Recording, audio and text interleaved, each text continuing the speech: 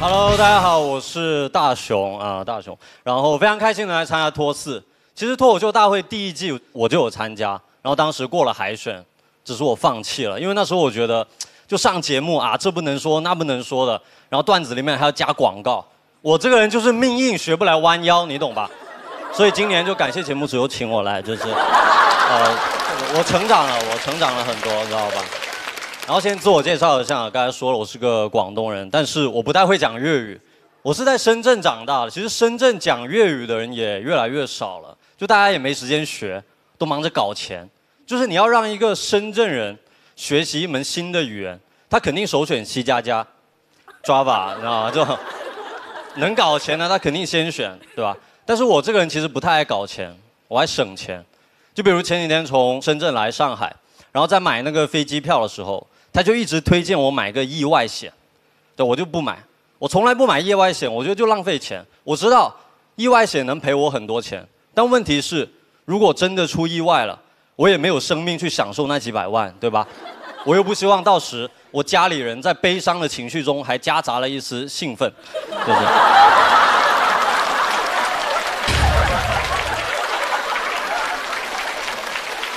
不纯粹了，你懂吗？但是有个卖保险的朋友劝我，他说：“大雄，我跟你讲，你不买意外险，等到出意外，你就会后悔。就谁有时间后悔啊，对吧？就意外险，它又不是延误险。如果我没有买延误险，但它延误了，我肯定会坐在机场后悔。我会跟自己说，刚才应该买个延误险。但如果飞机已经在空中出了意外，都快要爆炸解体了，对吧？周围的人都在大喊大叫，我不可能一个人傻傻坐在那里说，刚才应该买个意外险呢。”你买了哇，恭喜，你就好了，死得其所，对不对？不会的，好吧，不会的。然后来参加脱4之前呢，其实我一共参加过2个综艺，第一个是一个恋爱综艺，素人恋爱综艺《心动的信号》第4季。真的，我真的是去谈恋爱的，不是去搞笑的，好吧？至少我以为不是，啊。参加那个节目之前，我已经单身1年多了。其实有很多人是活该单身的，包括我自己，就是不懂得抓住一些机会。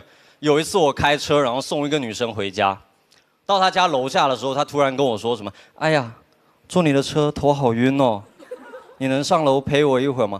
我当时就懵了，因为没有人坐我车会头晕的好吗？我开车贼稳。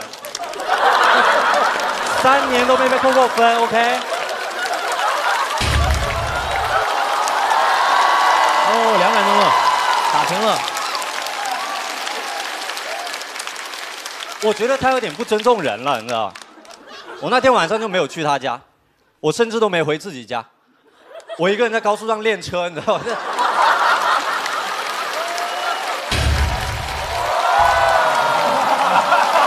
这走了呀，应该走了呀。好走了，这不挺稳的吗？没道理啊！真的，活该单身。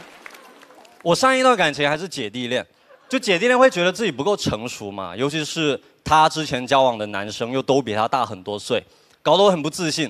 但后来有一天，他突然跟我说：“哎，我之前一直以为我只喜欢年龄比我大的，但跟你在一起之后，我才发现原来我是喜欢长得老的。”这什么鬼？我确实我知道我长相很一般，去参加一个恋爱综艺也是挺冒险的。但是那个节目体验还是很不错，就不像我之前参加另外一个脱口秀节目，体验就特别差，因为他会在我的脱口秀表演里面加一些奇怪的综艺音效。我每讲完一个段子，他就会噔噔噔，biu biu biu。我当时就讲了那个姐弟恋的段子，我说我和我前女友是姐弟恋，他之前交往的男生都比他大很多岁，哇哦！后来他才发现，原来他是喜欢长得老的，哇哇哇哇哇！为什么？为什么要搞这个音效？真的。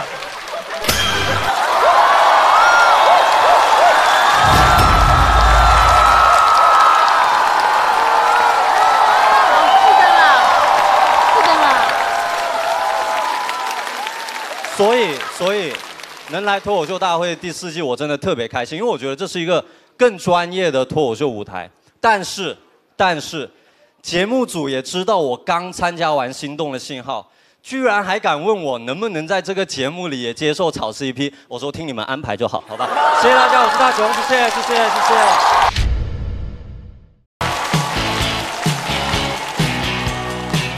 Hello， 大家好，我是大雄啊。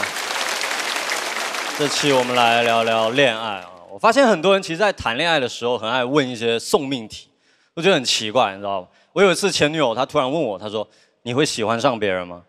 我说不会。就为什么要问这种问题呢？因为你能得到的答案只有不会，没有哪个男人会说实话的，对吧？不可能他问我说：“你会喜欢上别人吗？”看情况吧。世事难料的嘛，你有好的介绍吗？还是不可能？女生，她们有时候问问题呢，真的不是作，就想你哄一哄她，她可能要耍个赖或什么的，你就哄一下她就好了，很简单的。有一次我前女友她下班之后，她问我，她说：“哎，好烦啊！你说为什么老板会拒绝我的方案呢？”我以为她真的想知道原因，我就直接说：“我说因为你的方案不行啊，你看你这里就不对，得改，好吧？”过了10分钟，我就跪在地上说：“是我不对，我改，好吧？”太蠢了，男生不要这样子，不要去解决问题。女生她这个问题的背后是在骂某个人，你就跟着她去骂就对了。男生要做的真的很简单，对吧？比如女朋友下班了跟你抱怨说：“哎，好烦啊！你说为什么老板又拒绝我的方案？他就是有病。我早就看他不顺眼了，我跟你说，我下见了我会帮你打他。”然后女生就会：“哎呀，没必要了，嘿嘿，没必要，哎。”跟老板也没关系啦，也有可能是因为今天来了个新的女同事，她肯定也有病。虽然我没见过她，但是看她不顺眼，真的。下次见到我就帮你打回她。我说真的没必要这样子吧，也有可能就是我的方案不太行吧，我就。这是你自己说的，你知道吧？他还爱在一些就看电影的时候问我问题，很烦。有一次我跟大家去看一个动画片，叫《彼得兔》，你们看过吧？可能有。里面有段情节，就是一群兔子，他们在讨论要爬上一棵很高的树，然后就爬上去了。然后看到这里，他居然问我，他说：“哎，这有点不合逻辑了吧？兔子怎么会上树呢？”就我都崩溃了。我说大姐，这群兔子都会开口说话了，你还管它上不上树？他们甚至可以去上坟，你知道吗？为什么问这个问题？他还会问一种题，我称之为细节题，就是你得回忆起你女朋友的点点滴滴，对吧？有一次他突然问我，他说：“你还记得我的星座吗？”我当时突然忘了，但男人是很嘴硬的，我们不会承认自己忘了，我们会做什么？拖延时间，赶紧回忆。拖延时间的方法就是不断重复女生的问题。当时他问我，他说：“你还记得我的星座吗？”我就，你的星座？哦，你问我你的星座？哦，在一起这么久，你居然问我你的星座？我脑子在想他什么星座来着？我只记得他的生日是10月29，但我忘记什么座。他说：“你是不是忘了？”我说：“我会忘？啊，你说我会忘？开什么玩笑嘛？我10月29还能是什么座？”还能是什么座呢？我还是没想起来。他说：“如果你真的忘的话，我恨你一辈子。”我说：“天蝎座。”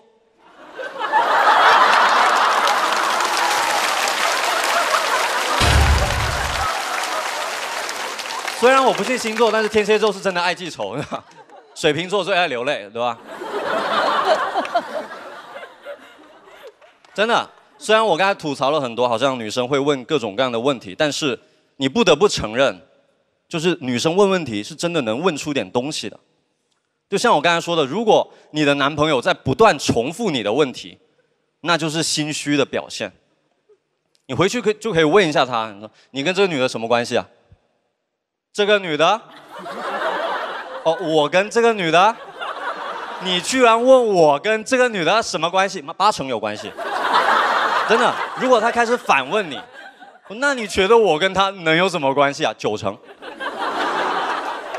如果他甚至开起了玩笑说：“嗨，行，我跟他关系不一般，行了吧？100%。”真心话就是通过开玩笑说出来的。谢谢大家，我是大雄，谢谢。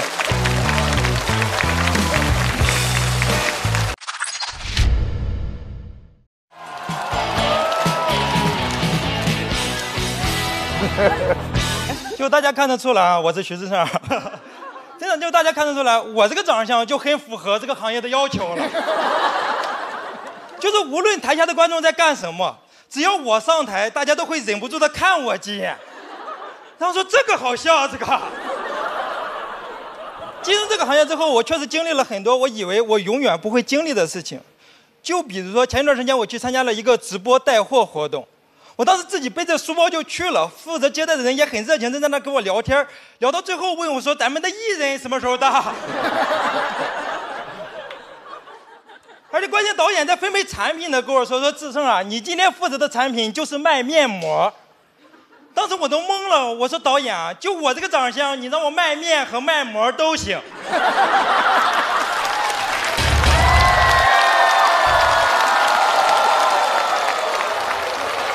这就炸了！我天！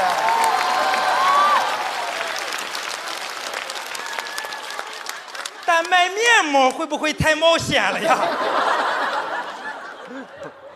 而且确实，当我拿着面膜出现在直播间的时候，看直播的观众也很激动，就在那里疯狂的发弹幕。但我发现没有一条弹幕在讨论产品，全都是问号。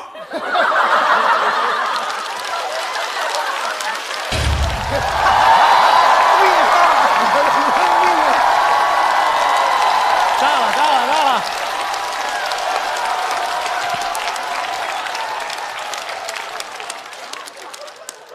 我就特别不解，直播间的时候我就问导演，我说：“导演啊，你到底想通过我这张脸来表现这个面膜的什么作用？副作用吗？”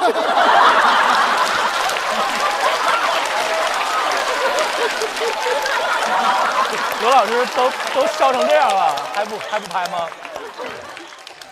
真的，我有时候看着自己的长相，我就在那想，我说这个长相还有什么能失去的呢？直到我开始脱发。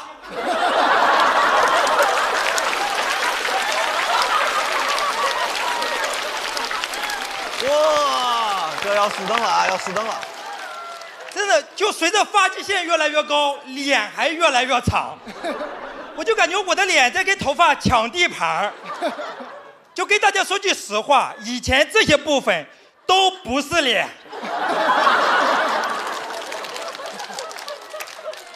就这个头发掉的呀，是真给我长脸。这不错啊！就因为这个长相和这个发型，就很难让人相信我是一个95年生的人。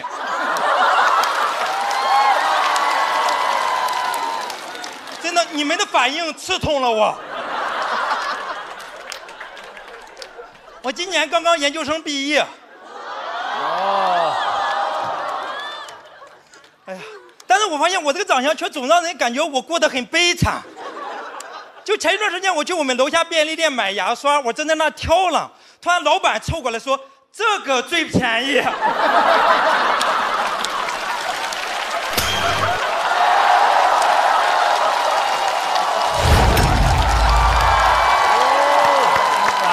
机会了，智胜四灯最高兴的是何广智。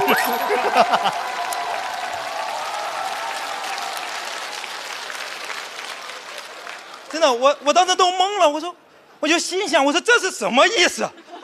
结果他以为我还在纠结，说真的没有比这个再便宜的了。哎呀，这个长相可能唯一让我感到安慰的是，就是真的会有人来安慰我。经常会有朋友看着我说：“志胜，没事没事，你自己啊想开点儿。”就经常安慰的我手足无措，因为没有人安慰我的时候，我也不自卑。但大家一安慰我，我就感觉不自卑是我的问题，是我没有意识到自己长相的严重性。但我就认为啊，人的长相肯定都是平等的，只是长得不同而已。但是你会发现，有些人就喜欢对别人的长相指指点点。经常我就认为啊，谁也没资格评价别人的长相，因为这个世界上就不存在绝对的美，也不存在绝对的丑。但上次说到这里，一个朋友打断我说：“你这个话说的有点绝对啊。”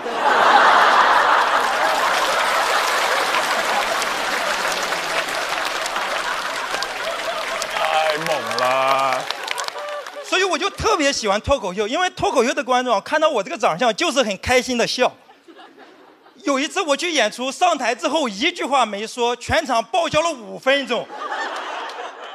就在那5分钟里，我就明白了什么叫天生我材必有用。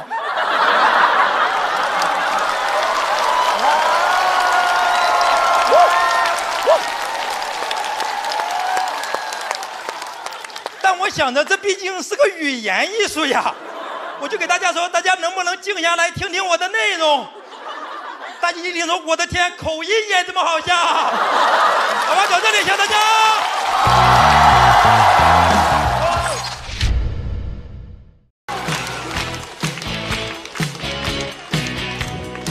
大家好，大家好，我是徐志胜。就我没有容貌焦虑。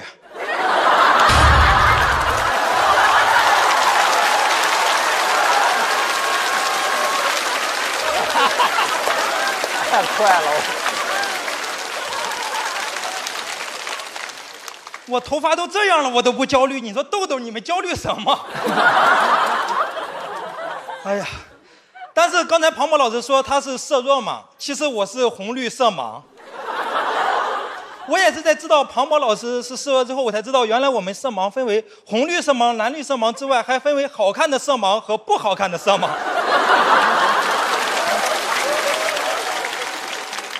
但是我也确实因为得了色盲之后，得到了一些对我长相的肯定。因为每一次我看那个色卡的时候，医生都在那儿，你好好看。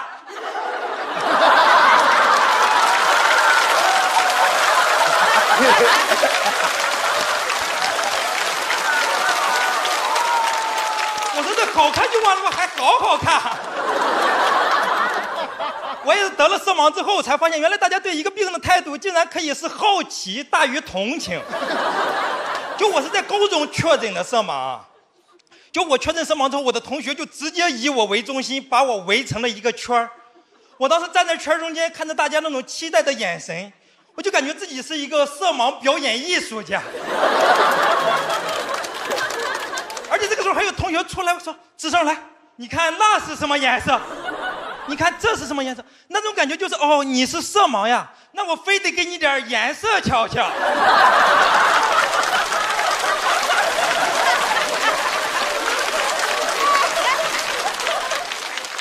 关键是我在那看不上颜色，他们还在那里鼓励我说：“志胜，没事儿，你再仔细看看。”我当时都懵了，我说怎么仔细看看？就是我色盲是因为我太粗心了，是吗？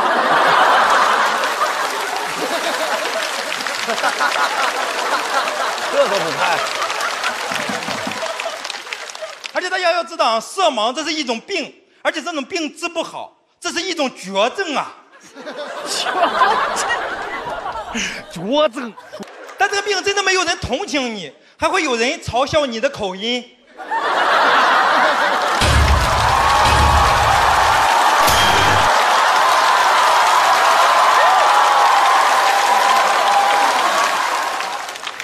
而且色盲作为高中生物的一个重要知识点，就我的同学后来看我的眼神中开始充满了对知识的渴望，就他们开始不光关心我，他们开始关心我爸妈，说志胜你是色盲，那你爸妈呢？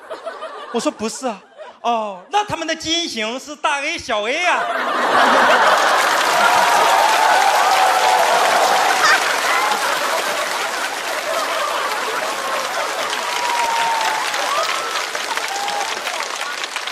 他们生你的概率是1/4呀。而且色盲这个病对我可能生活造成最大的一个影响，就是我过马路的时候是分不清红绿灯的。我第一次过马路看到红绿灯，我还特别奇怪，我还去问过我们老师，我说老师啊，为什么红绿灯这么重要的东西要用2种这么不容易区分的颜色？那老师都懵了，说因为这个就是人类最容易区分的颜色。而且我妈知道我是红绿色盲之后，就一直跟我说你过马路的时候呀，一定要别人过的时候你再过。但这个时候就有一个问题，我总有自己过的时候吧。每次这个时候我都要在那里等一个人来。而且这个时候如果刚好是红灯的话，非常合理，我就在那里等红灯。但如果是绿灯的话，他会发现我也不走。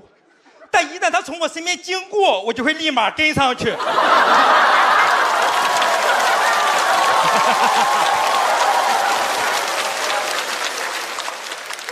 就这么跟了4、5个单身女性之后了，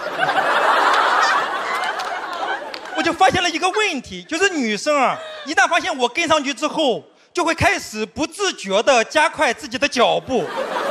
但是她们加快脚步，在我眼中意味着绿灯的时间已经不多了。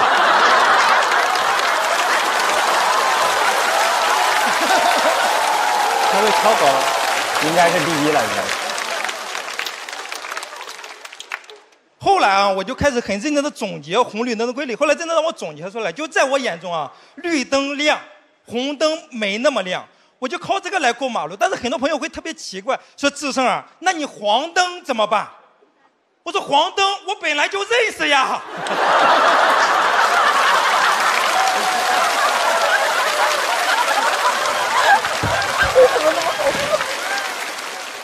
我就发现啊，我这种色盲是属于生理性的色盲，就看不清红绿灯。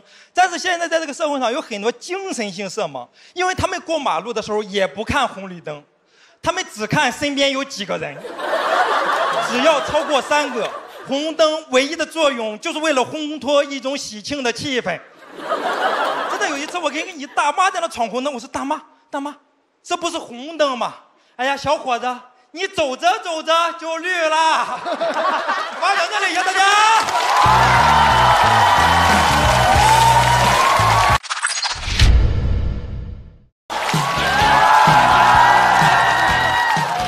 大家好，我是徐志胜。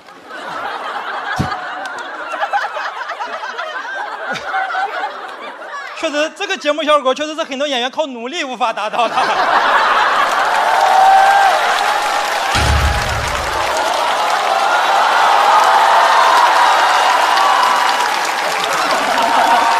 就开了，对啊，拦不住啊。确实，节目播出之后收到了一些好评啊，全是夸我丑的。真的，我说我研究生刚毕业，大家也不信，还有人给我发微博私信说：“你给我看看你的学信网截图。”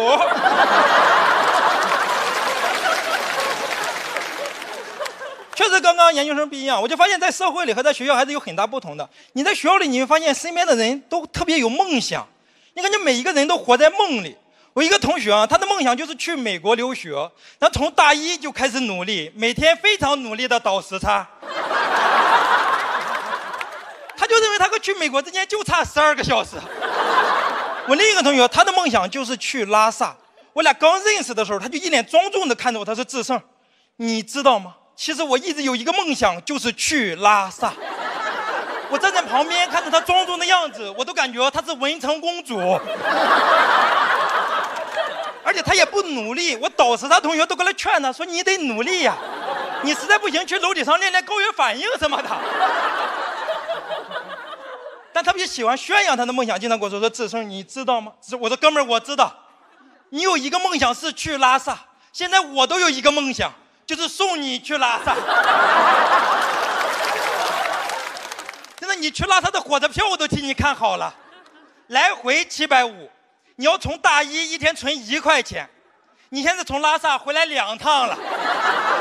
当然了，我也根本不想送他去拉萨，我说让小鹏 P5送你去吧，他有百变空间，开累了还能躺下休息，读书什么的。他说读书我懂啊，志胜，我见你第一眼我就说，志胜啊，你就得多读书啊。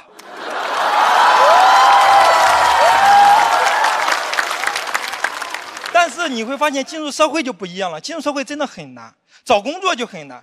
你在学校里还会能经常听到别人安慰你说：“哎呀，志胜啊，没事，你们年轻人的机会是无限的。”但是当你出来找工作，你就会发现年轻人的机会确实是无限的，但是年轻人也是无限的。而且根据求极限原理，无限比无限很有可能等于0呀。听不懂这个梗的，真的很难有无限的机会呀。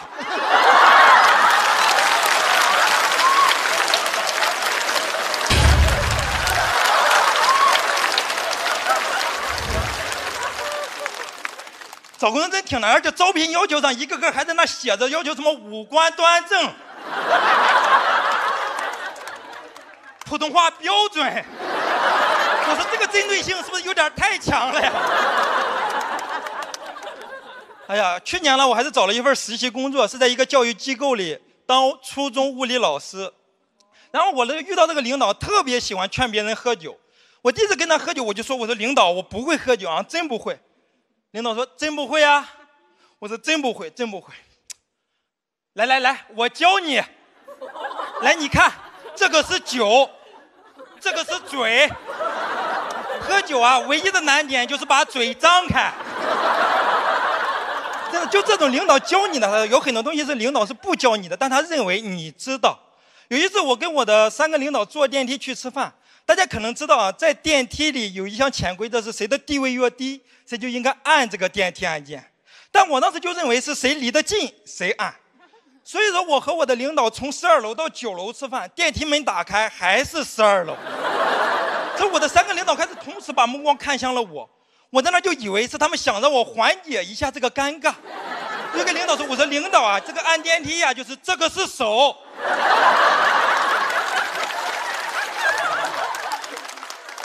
这个是按键。按电梯唯一的难点是你要用手给这个按键一个压强。”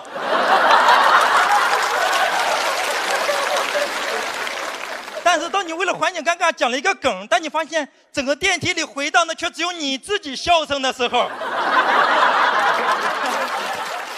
而且这个小领导真的是很生气。他出去之后开始给我传递一些特别错误的价值观，跟我说志胜啊，志胜，你都进入社会了，你应该学会先当狗再当人啊。真的，这一句话就整个的颠覆了我对进化论的认识。就因为这句话对我的冲击太大了，我紧接着问了领导一句：“我说领导啊，那你现在是人是狗？”好，到这里，谢谢大家。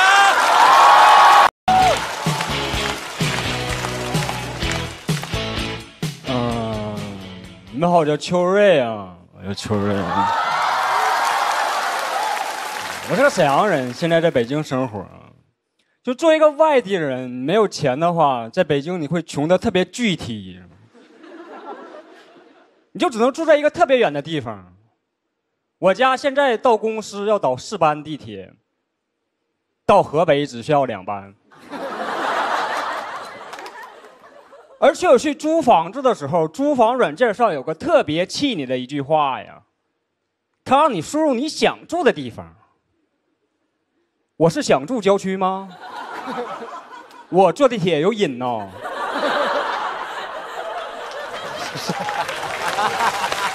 他进自己的状态了。对，一股子愤怒。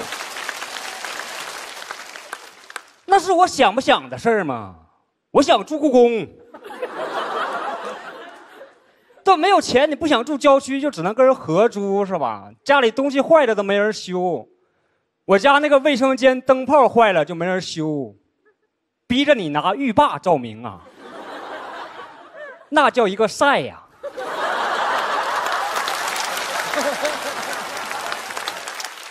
坐在马桶上都不能保持不动，你得扭动起来，不然就晒伤了嘛。跟那个土耳其口有一个原理，你发现了吗？我现在晒得一天比一天黑呀，还有同事问我呢，秋瑞你最近是去做美黑了吗？我都不好意思跟他说，我最近就是有点拉肚子。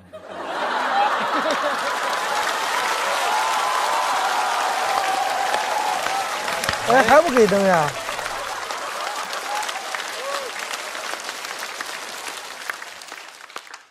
我们这帮外地人想租个房子太难了，是吧？每隔一段时间就要去找几个房产中介，听他们给我们重新定义一下什么叫一居室。我跟中介说你给我找个1居，他推门就带我进了个2居，跟我说这原来是1居。我说哥没你这么说话的呀，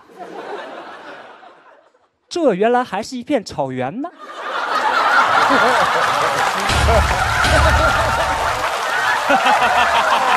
这个劲儿还挺奇特。他肯定要跟豆豆进最后一轮。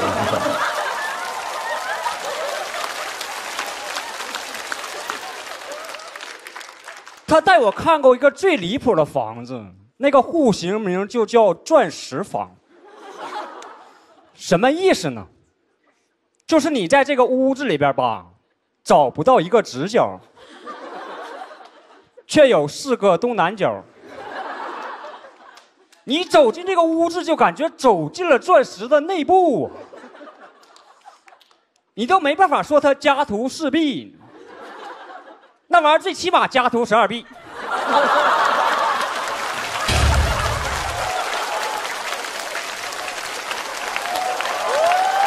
有了。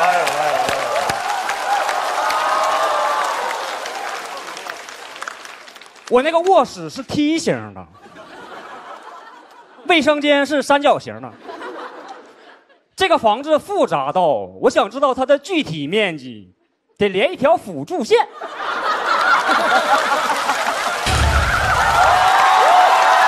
我去，好巧啊，这个梗。哦。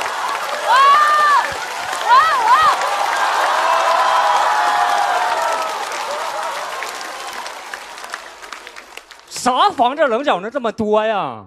你感觉这个房子是用别的房子那个边角料给你拼出来的？这个房子给你盖的七扭八歪的，它有4个东南角啊，却都是锐角。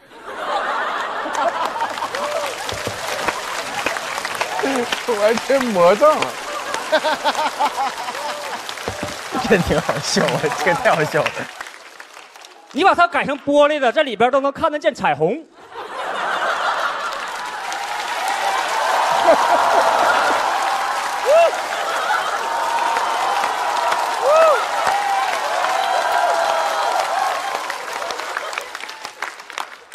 但是这个房子有个特别大的优点啊，它应该有全世界最安全的卫生间了。三角形的嘛，就算地震来了也打乱不了我洗澡的节奏啊。我说它是三角形的都抬举它了，那就是个三棱锥啊。这个好。它墙跟地面都不成一个直角，它要给你成一个45度。最让我不能理解的呢，是我房东阿姨给我把马桶塞在了这个角里边，让你根本站不到它前面啊。你想走进那个空间，得把自己的身体跟它摆成一个同位角。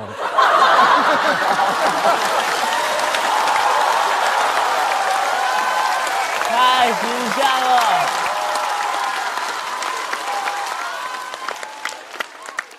慢慢顺进去，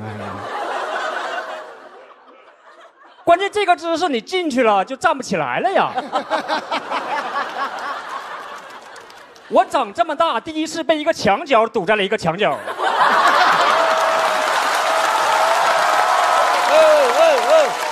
先们主任见了吗？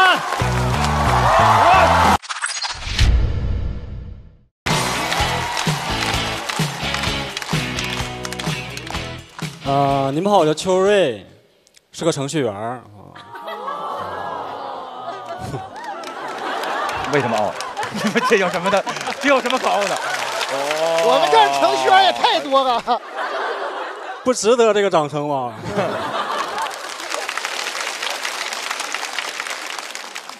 我觉得我跟展豪比，我这个职业就太普通了，我这人就更普通，在公司老板都不知道我的名字。他每次叫我都是那个王涛是吧？给我的感觉就是，反正我也想不起你的名字了，那我就赐你一个吧。有一次他把我当王涛骂了半天，我也没纠正他，跟我也没什么关系嘛。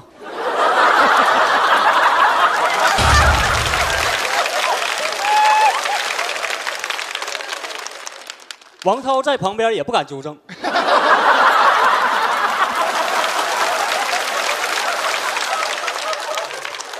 他不知道老板是在指鹿为马还是在指桑骂槐。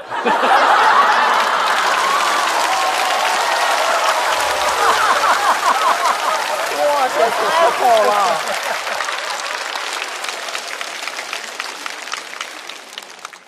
我不想上班，不是因为老板叫不出我的名字，是他这个人抠的有点太丧心病狂了，你知道吗？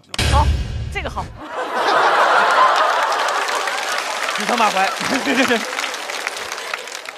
我老板真的太抠了，那个人真的，永远把钱省在刀刃上啊。前段时间跟我们说，明年呐，咱这个无线网就不打算续费了。你们想办法去蹭隔壁公司 WiFi 吧。不是，咱们公司已经开到凿壁偷光的程度了。那我到隔壁面试去好不好啊？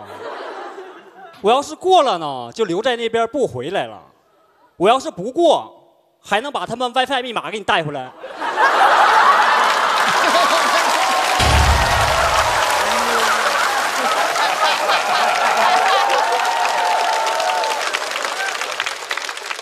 这不光在公司省钱我就忍了，还总在后面给你添乱呢，说自己特别懂技术。我们在前面吭哧吭哧写代码，他在后面熬夜帮你改呀，然后一行代码给你改进去5个 bug， 我就没见过写 bug 这么专业的人。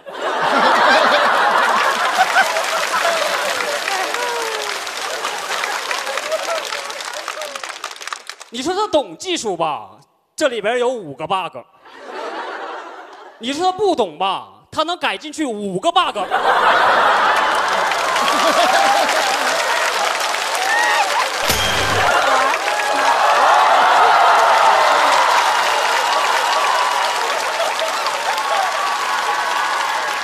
太牛了，太牛了，稳了，稳了。有一天都凌晨2点多，我都准备睡了，被 bug 报警吵醒了，就在群里问了一嘴有没有人动我的东西，就果然被我老板改了。他改我的理由也特别离谱，他觉得我首字母没有大写，太丑了。我看你是嫌我头发太多了呀，这跟半夜跑到我被窝里薅我头发有什么区别？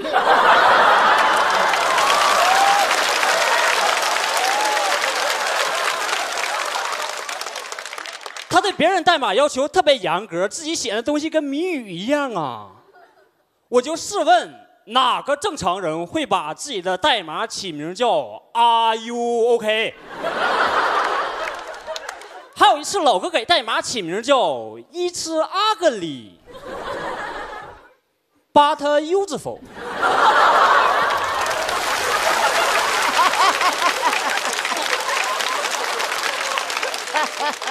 我点进去看，确实很ugly，就想看一下它到底有多useful，我就把整段都删掉了，发现毫无变化。我就给他代码改了个名 ，It's nothing but ugly。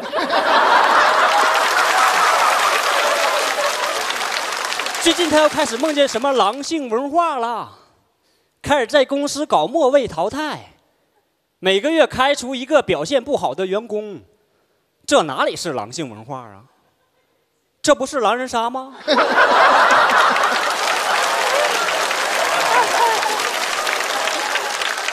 咱们公司一共就仨人，就别末位淘汰了吧？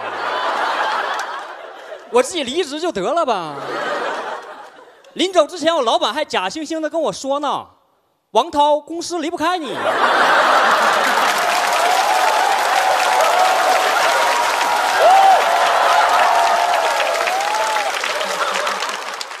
我就知道我自己做了个正确的决定，是吧？谢谢你们，谢谢你们。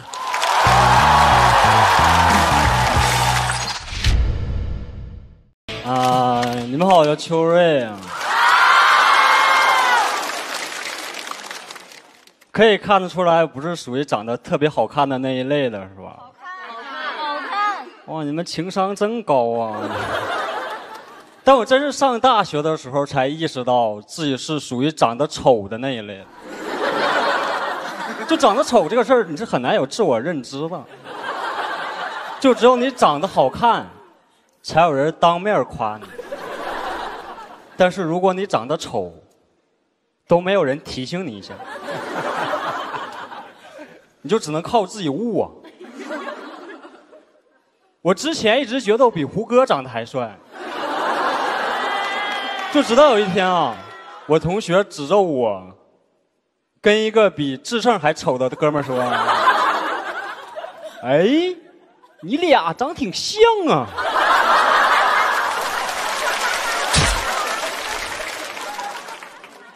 我才发现这个事儿不对呀。但是更不对的是，那哥们儿听完比我还生气。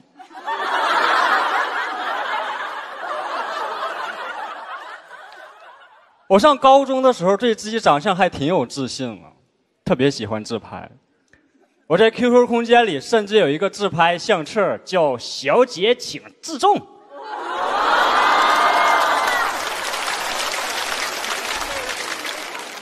里边每一张照片都展现了一个17岁的少年对时尚2个字的误解呀。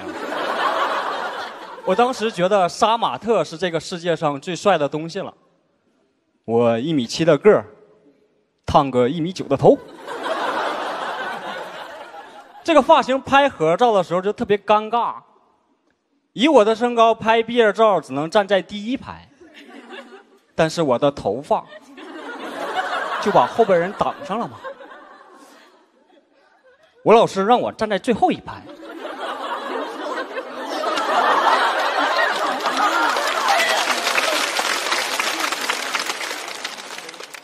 最后这张照片上就只有我这坨头发飘在前排校长的头上。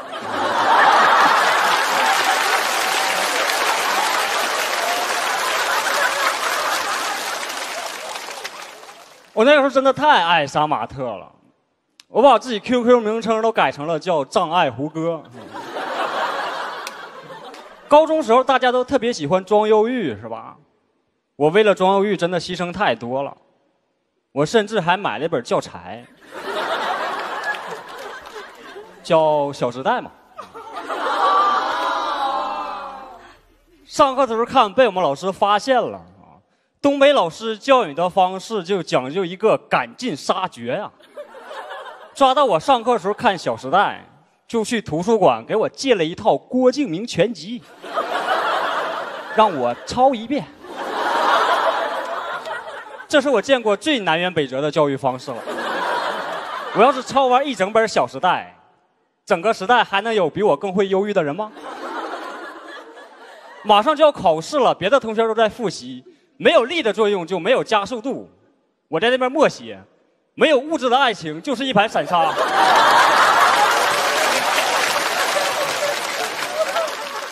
我没想到这么多年过去了，现在讲出来还是一样的丢人呐。我原以为自己做过的蠢事早晚都会忘掉，但现在科技真的进步了，被你忘掉的事儿 QQ 空间都记得。而我的愚蠢都以火星文的形式流传下来了，早晚有一天被我女儿发现。我真没办法想象，如果她翻出我这个造型的大头贴之后，我还怎么样做一个雅丽的父亲？我肯定没办法教育她了。我要是教育她好好学习，别早恋呐，她能马上给我甩出来一张心里有座坟，葬着未亡人。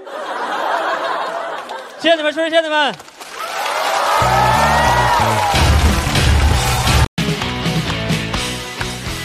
大家好，我是鸟鸟。我是个内蒙人，我的老乡李诞、Rock 和杨蒙恩都在讲脱口秀，所以我想我可能也可以。你们可能看得出来，我的性格特别的活泼。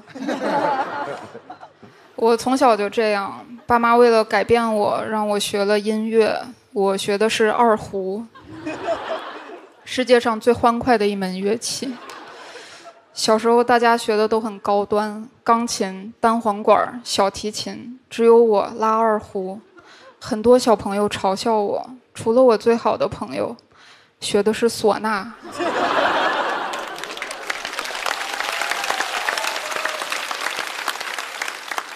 我们立志，等我们长大了，50、60岁，就在公园里组一支乐队，把那帮学钢琴的送走。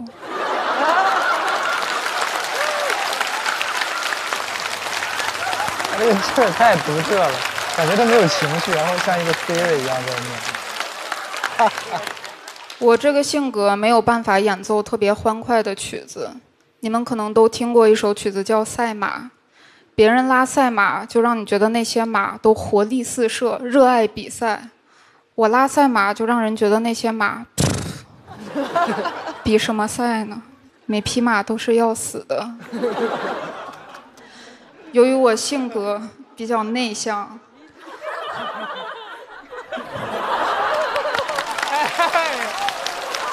可爱。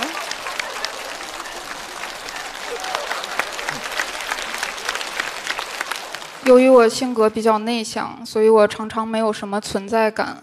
刚才在卫生间，我把手伸到水龙头下面，都没有水流出来。这是什么破包？我就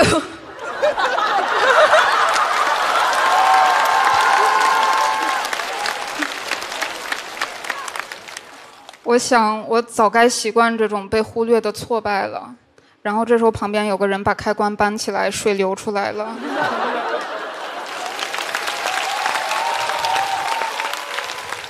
我也不喜欢和人打招呼，因为总要说一些没用的话。来了，吃了吗？天气不错哈。谁会真的关心这些呢？什么时候我才能问一些我真正在乎的问题？比如，杨澜老师，你好，我有可能得到您的拍灯吗？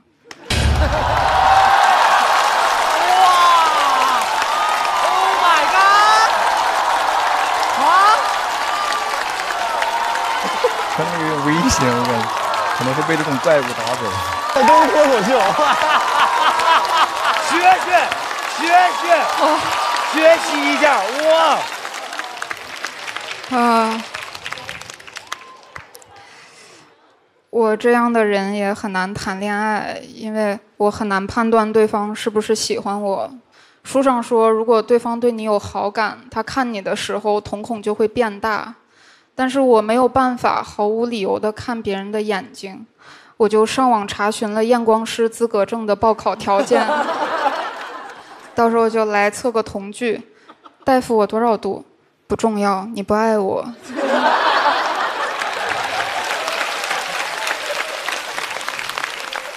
有本书叫《内向者优势》，它安慰到我了。但是没有一本书叫《外向者优势》，我就安慰我外向的朋友，我说其实你们也有优势了。他说我知道呀，我们的优势就是活得非常快乐，不需要看一本书来安慰自己。我说你知道快乐的人也是要死的。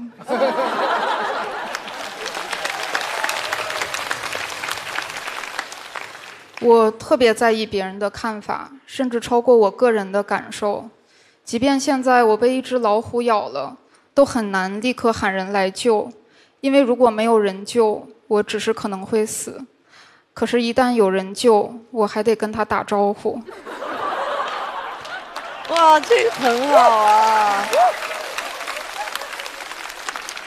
这时候，如果武松从我面前走过，我都会想，我应该叫他吴老师，还是叫他松哥？就如果叫吴老师就太疏远，当然叫松哥又太亲切了。武松可能也想，他身边是不是有一只老虎？但是他没有叫我，如果我贸然的过去，会不会显得我不信任他的能力？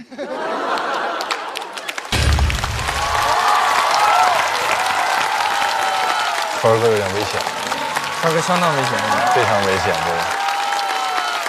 好像就我会打老虎似的。老虎可能也想，为什么突然这么尴尬？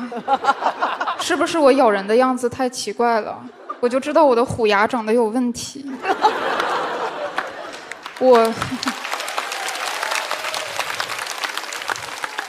我很想做一个外向的人，因为外向的人就像太阳，热烈明亮，引人注目；内向的人就像月亮，只要有太阳在，没有人能看得到它。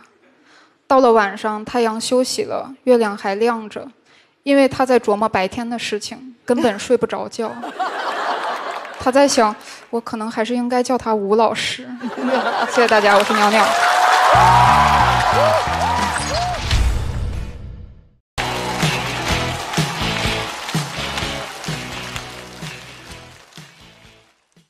大家好，我是鸟鸟。大家有没有听过一个词叫体相障碍？体相障碍是一种认知障碍，通俗的说就是一个人其实不丑，但是他觉得自己长得丑。我想去医院看一下我有没有这个毛病，又怕医生说我没有。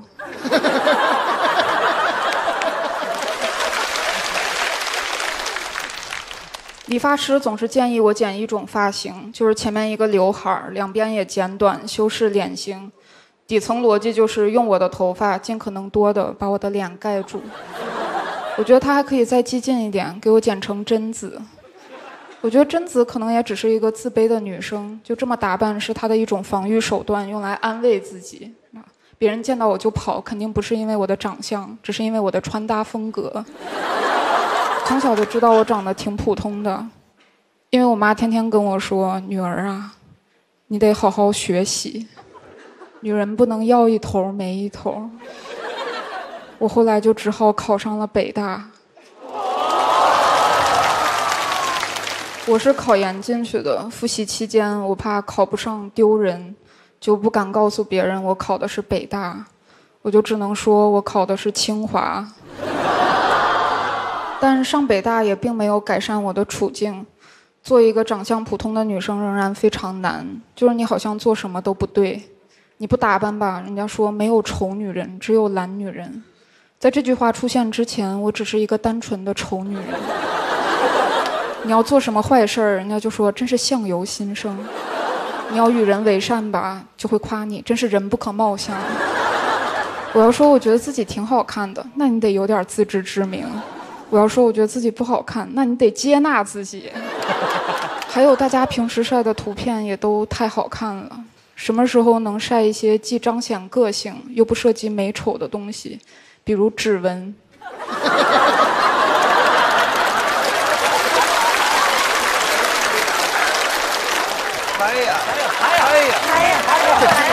懂不懂啊？因为容貌上的自卑，我放弃了很多事情。不要去面试，肯定选不上；不要联系他，肯定没结果；不要抢银行，会被监控拍到，我又不上镜。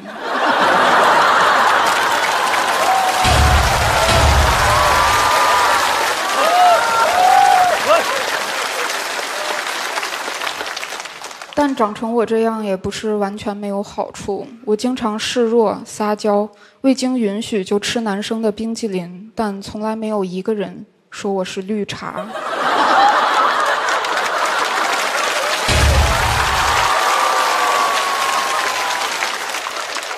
他就是馋了。上次我去美妆店，店员推荐护手霜，他说你知道吗？手真的很重要，手是女人的第二张脸。我说谁能先救救我的第一张脸？他说女人不能要一头没一头。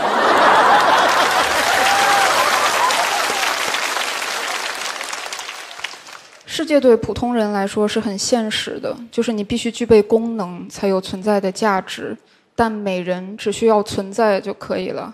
你不会见到一个人说这个花瓶保温吗？我知道美人和普通人面对的世界是完全不同的，连死亡都无法消弭这种差距。上世纪80年代，在我国西部出土了2具3800年前的人类遗体，人们把它们命名为楼兰美女和干尸2号。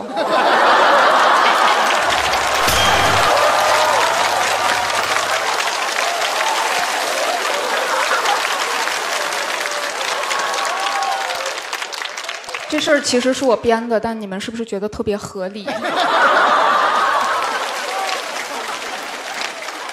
就我觉得我们普通人平时可能太低调了，就我们总是想我这样的就不发自拍了吧，这就造成了幸存者偏差，使得网上都是美女的照片，让大家觉得美女才是正常的。我觉得我们也应该多在朋友圈发一些原始的自拍，让美女无地自容。我相信只要我们团结起来，勇于展示自己，总有一天人们都会关闭朋友圈的。谢谢大家，我是鸟鸟。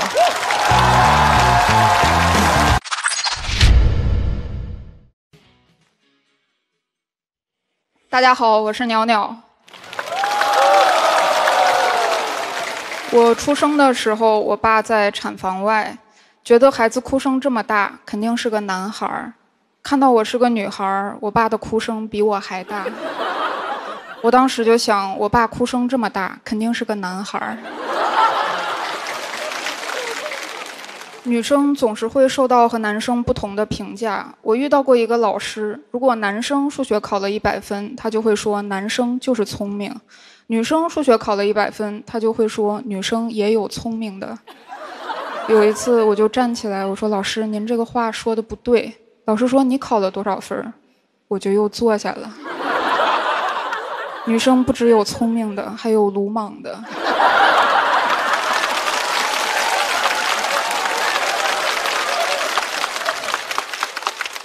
好像大家对男生就比较宽容，不管一个男生学习多差，都有人说男孩嘛有后劲儿，上了初中就好了；男孩有后劲儿，文理分科就好了。连我奶奶都说你爷爷有后劲儿，坟头草老高了。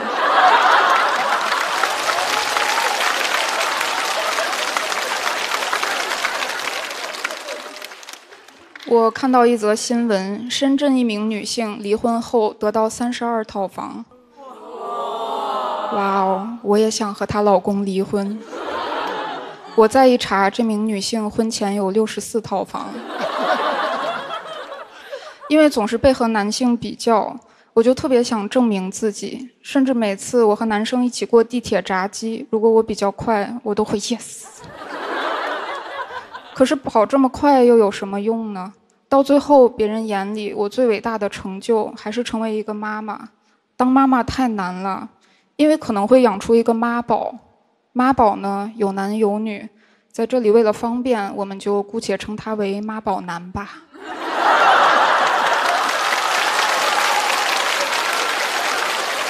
哇，都还行啊，这么好。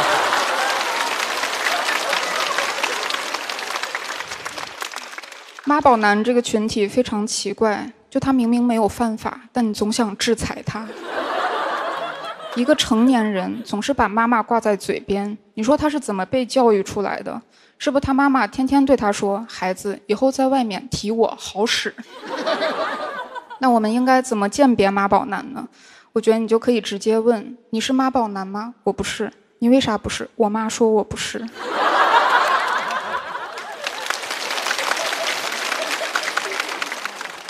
几乎每个妈宝男都有一个强势的母亲和一个缺席的父亲。明明爸爸也有责任，为什么要叫他妈宝男，不叫他爸废男？如果爸爸特别废，还可以叫他爸费特。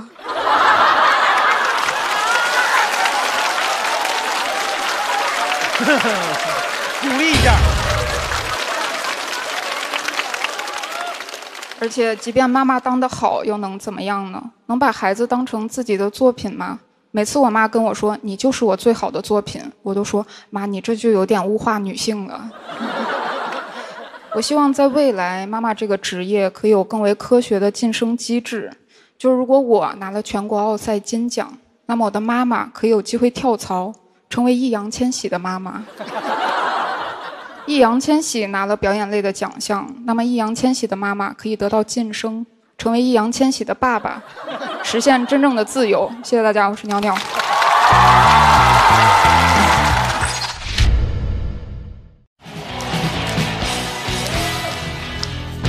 大家好，我是张俊。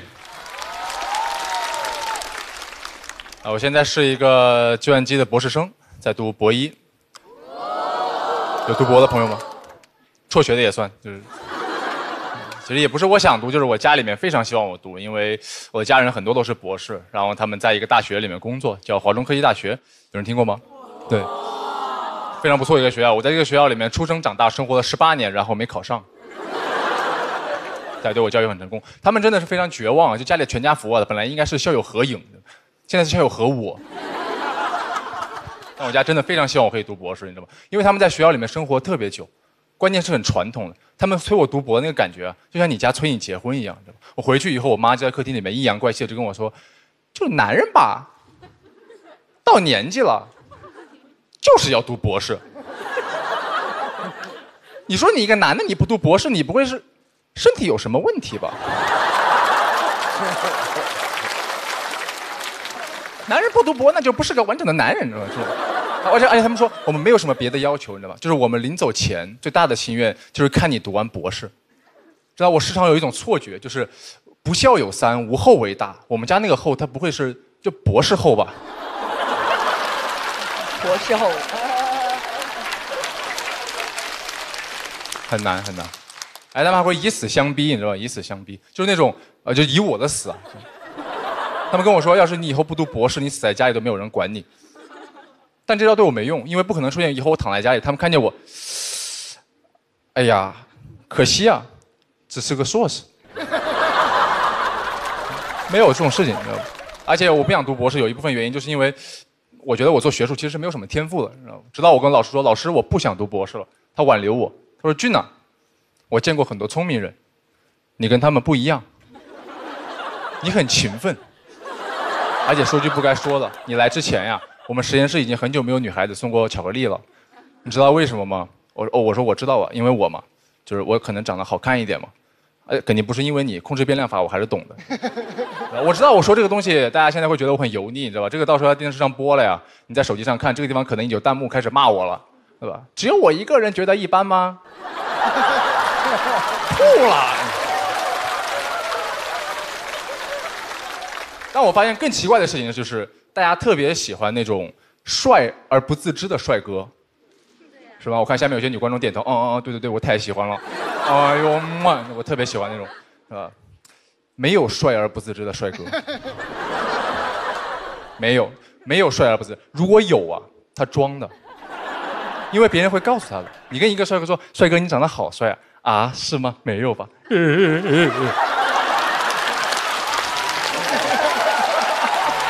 这个挺好玩。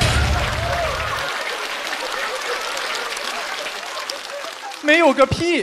这种人是最虚伪的。我跟你说，他表面上啊是吗？没有吧？心里边展开说说，做个 PPT， 写个论文阐述一下。对，你这就像要求一个人他是高而不自知一样。你在地铁上跟一个人说，哎，你长得好高啊！啊是吗？也没有吧？那我先下车了啊。大家太喜欢那种帅哥，大家太喜欢那种露出8块腹肌、面色很忧郁的看向一边，一副不知道为什么自己没穿上衣的那种帅哥。我衣服呢？哦，大家觉得哦他太帅了。但是如果同样一个帅哥露出8块腹肌，他这样，24、68，油腻，油腻。我这么跟你说吧，就是男人啊，男人已经是一个公认非常自信的群体了。就根据过去1年你们看到的，你知道，男人是那种就只要有一个人过来告诉我长得帅，哎，就一个人，不用是我喜欢的人，就是我妈的一个朋友，一个阿姨，过来客气一下，你好你好，这是你儿子呀，长得好帅啊，我也会心想，确实长得帅呀。阿姨怎么会骗人呢？但人光长得好看，我觉得其实是没有用的，你知道吗？因为我妈当时摸着我的头说，啊是吗？没有吧？他还不是个博士呢。谢谢大家，我张俊。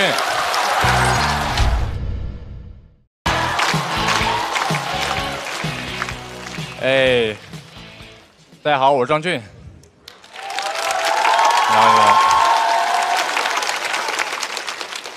你好。我们这一组的阵容大家应该都知道了：庞博、王冕、我，2个王，带个3。哎，那么3要出牌了哈。我们今天开始聊心理健康啊，我发现姑娘们的容貌焦虑我不太理解，就是没必要啊，因为你们已经做了很多事情让自己变好看了。有没有人觉得现在街上美女比帅哥要多得多？对吧？我听说女生你们会擦身体乳，就是为了防止胳膊肘这地方变干，还是有什么变化？你知道？我对我的胳膊肘 ，I have no respect for my 胳膊肘。我这辈子意识到我有胳膊肘啊，就是我撞到麻筋儿的时候，你知道。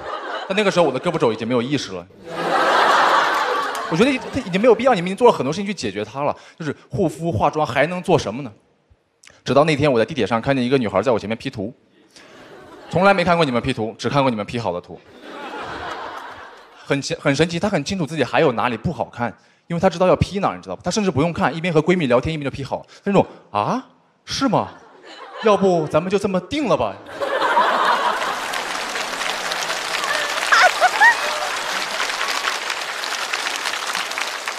很神奇，但男生不知道，他当时发了2个大同小异的版本，问自己男朋友哪一张好看。我隔着屏幕就感到对面很紧张，因为微信上面啊一直显示的输入中，但就是没有消息过来，你知道？我觉得怪不了他，因为男人对这个东西的认知是不一样的，你知道吧？我甚至大家不要觉得我在吐槽这个事情啊，就是你要明白这个事情对直男的冲击力是很大的。就是我曾经在观摩过几个女孩发大合影的过程。他们先在群里面选了一张大家都愿意 P 的照片，然后开始 P 图接力，你知道，最后所有人确认 confirm， 产品发布。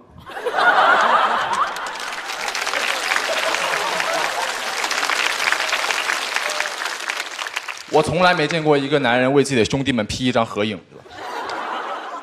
我们发合照的标准非常低，就是人齐了就行。你经常可以看到那种7、8个男生勾肩搭背打完球的时候，但总有一个人被抓拍到那种微笑却半闭着眼，知道？真的，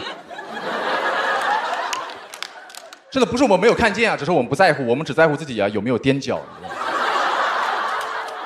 是这样。但女生其实会很敏感，我发现这事儿。之前我和一个女孩出去约会的时候，我跟她聊天，我就看着她，她就问我是因为我有颈纹吗，还是你一直在看她？我说第一，在你说这个之前，我不知道有这种皱纹。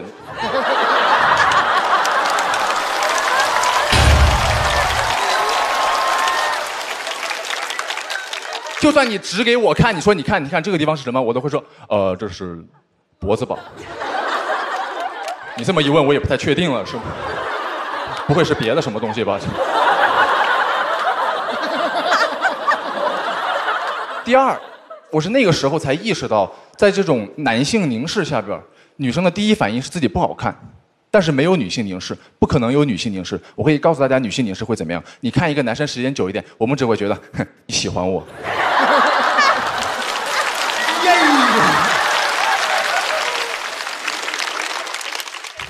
真的，我们就是你们甚至都不用凝视，你们就偷瞄，你知道吗？几个姐妹一起，我们对这个眼神特别敏感。你们几个姐妹一起，哎，那边有个帅哥，一个一个看，我先来。那边那个帅哥周围的一圈男生都捕捉到这个眼神了，你知道吧？他们在那边表面上，但心里边。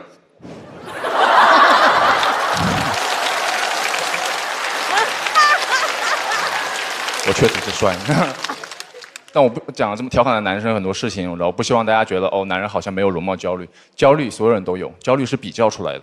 我看见庞博，他很幽默，他很帅，我很焦虑；我看见李诞，他很幽默，我的焦虑就缓解了。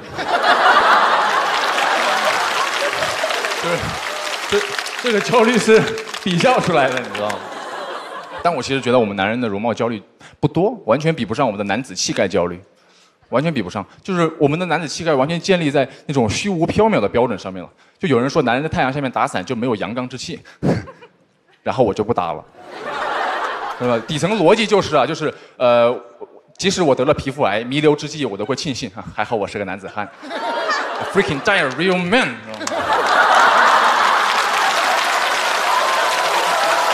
他的底太好了。再举个例子。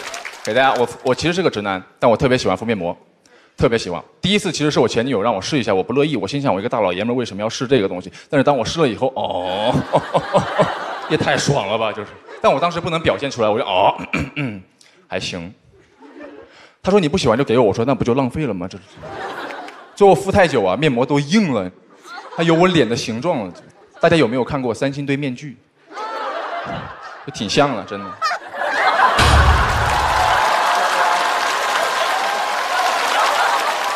后来我们分手了，你知道，我要自己去买面膜了，很羞耻，因为我要把它假装成一个没有计划的冲动消费才行。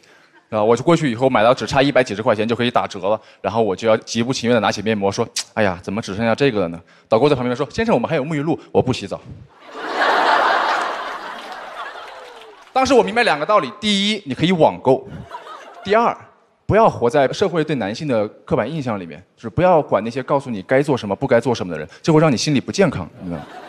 那天晚上我看见一个女孩发了一张 P 过的照片，我给他点了一个赞，然后给他发消息，我说其实我觉得你不 P 图也很好看，自信一点，不要活在别人对你的期待里。我感觉话明显触动到了他，因为微信上面啊一直显示着输入中，然后他回我管好你自己。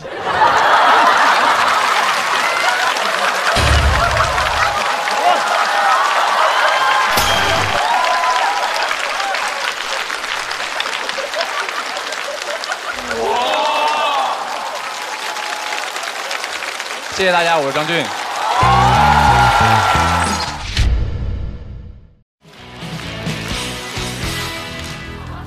大家好，我叫张浩哲啊，我是今年的新人。那其实我讲脱口秀也2年了，也演过挺多出了。就本来啊，我以为我能够自如地应对各种各样的观众了，但前2天我就在台上我正常演出，我跟下面观众我正常聊天，我说大家能猜猜我之前是做什么的吗？下面大哥说李逵，我说。他彻底把我击碎了。就现在再有人问我你脱口秀风格是什么风，我就说是黑旋风。就还有人更过分，有人说我长得像发了福的兵马俑，说我这个形象在西安就是宝藏男孩。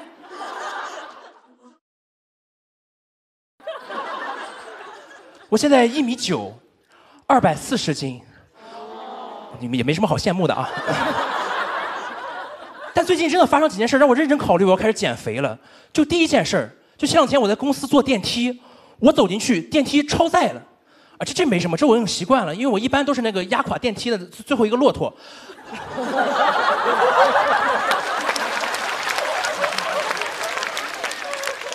但问题是，就是我刚退出来，另外2个女生立马钻了进去，电梯它又不超载了。哦，这个我真的绷不住了。我说啊，我都胖成这样了吗？都能让电梯外的一个人看到我出来之后，突然觉得，哎，好像我可以。然后我都胖成这样了吗？都能让电梯外的2个人看到我出来之后，同时觉得，哎，好像我们可以。不过很快我就释怀了，就如果用我一个帮助他们2个，从功利主义的角度来说，这其实也是一种道德。但是我忘了，我所在的是一家喜剧公司，电梯的人快笑疯了，知道吧？里边还有个脱口秀演员，真幽默呀，就是那个臭小北，指着我在那喊，还有人吗？我觉得他在上一个。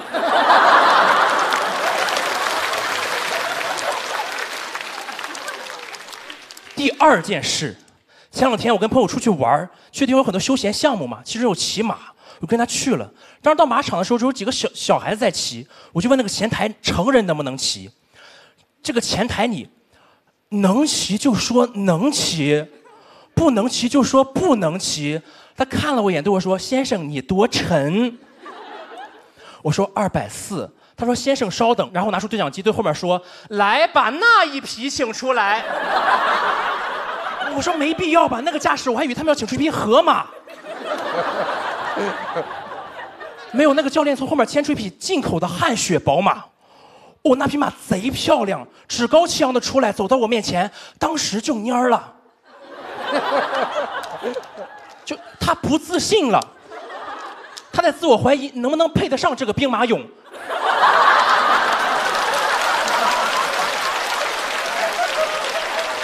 哇，这么顶的这台。对呀。我觉得我有点对不起这匹马，就因为我往它身上爬的时候啊，就这匹马扎了个马步。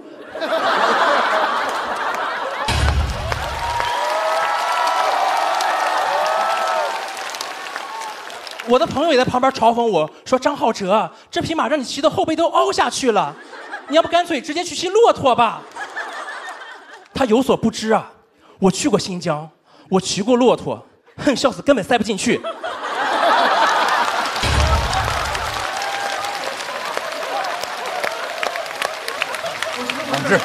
站着。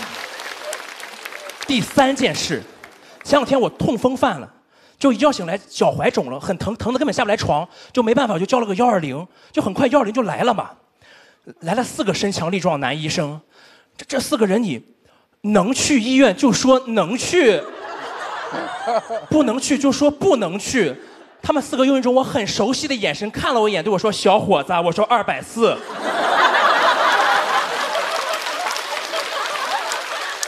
不是我吹，上次汗血宝马让我骑的腰扭了。但是120嘛，该救人还是要救人的。但是我分别感觉到他们很吃力，因为我看到其中有个医生啊，有一个准备动作，就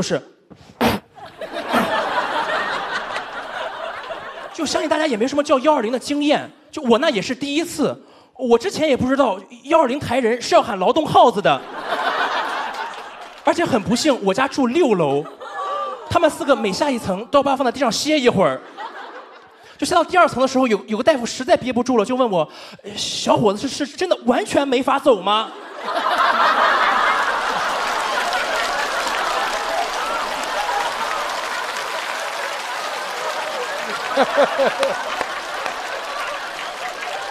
还不拍吗？我的腰好像也扭到了。我说：“哎呀，我要不给120叫个120吧。”不过现在我觉得就减不减肥无所谓的，因为脱口秀这玩意儿啊，好笑就行了，对吧？跟体重没关系。我就不信这个节目会有人过来问我有多沉。结果这时候服装老师就走过来对我说：“小伙子。”我说：“哎呀，这我草率了。”好，接下来我张浩哲。哎，大家好，我是张浩哲。小眼睛的又来了，职场嘛，眼睛小也要随领导啊。我今天聊职场，我的职场之路开始的很隆重，因为我入职的第1天赶上了公司年会，第一次参加年会给我震撼到了，全是不能称之为才艺的才艺。我目睹了几个胖胖的男同事穿着裙子跳孔雀舞，我说乖乖，这世界上哪有这么肥的裙子？领导致辞还说年会能提高凝聚力，当然了，因为一起丢过人。我很后怕，我这个身段但凡早来2天，那个开屏的就是我。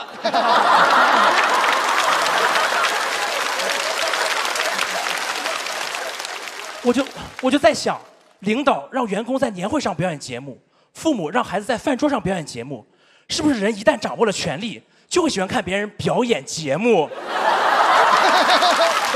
咱们就靠这吃饭呢。对呀、你也可以不演，现在下去也可以。那可不敢。这里完全没有讽刺李诞老师的意思，他绝对有这个喜剧的鉴赏能力。我本以为年会跟我没啥关系，万万没想到抽奖1等奖抽出了我的名字，同事都懵了，这孙子哪儿来的？这孙子不会是领导的孙子吧？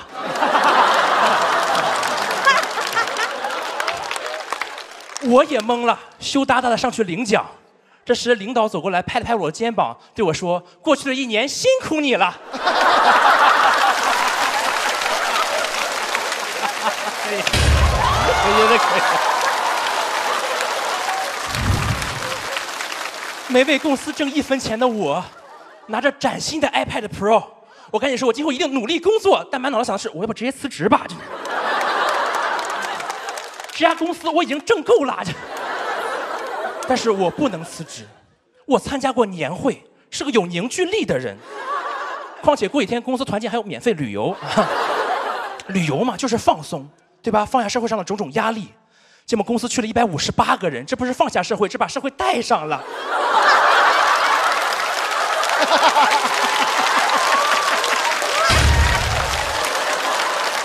你再不拍我就把你拍了。食堂阿姨都去了，这是连社会保障都带上了。到了那个度假村，我想去酒吧喝点小酒，结果一进去全是同事。朋友们，如果一个地方同事的含量超过了60%，那不管这个地方之前是干什么的，他现在就是职场啦。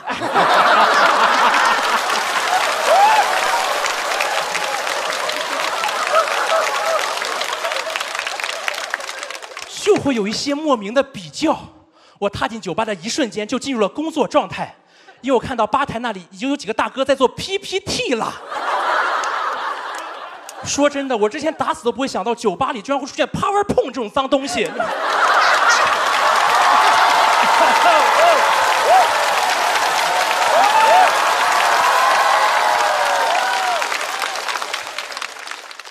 你说这时候要是有个初中生一脸憧憬的进来，得多幻灭呀！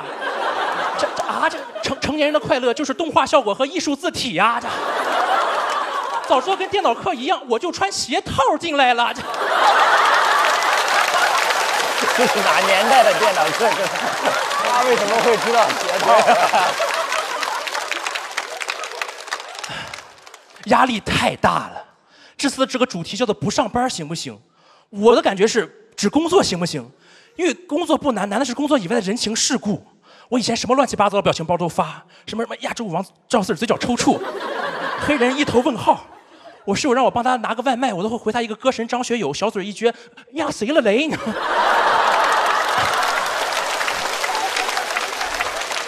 都是这种，你知道吗？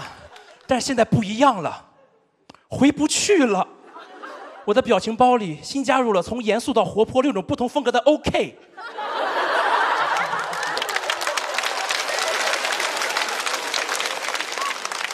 鞠躬和磕头2种不同姿势的谢谢老板。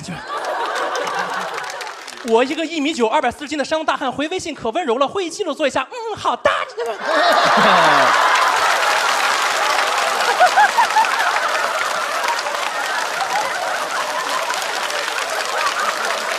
还不给灯呀？波浪线玫瑰，压力太大了。为了缓解压力，我开始玩脱口秀，现在又加入了笑狗文化这个和谐有爱的大家庭，压力更大了。笑狗文化是个什么地方啊，朋友们？这是每年夏天都有一个新王登基的地方。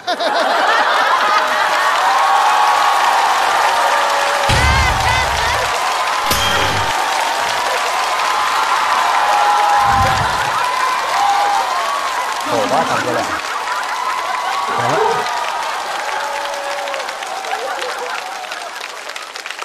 那在你身边的都不是同事，那一个个都是王储。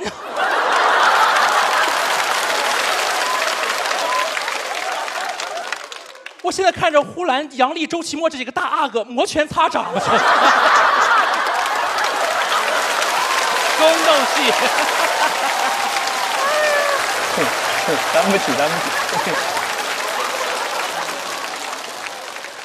就特别能理解皇上驾崩的时候那帮太监的心情，就是这么多新主子，我该伺候谁呢？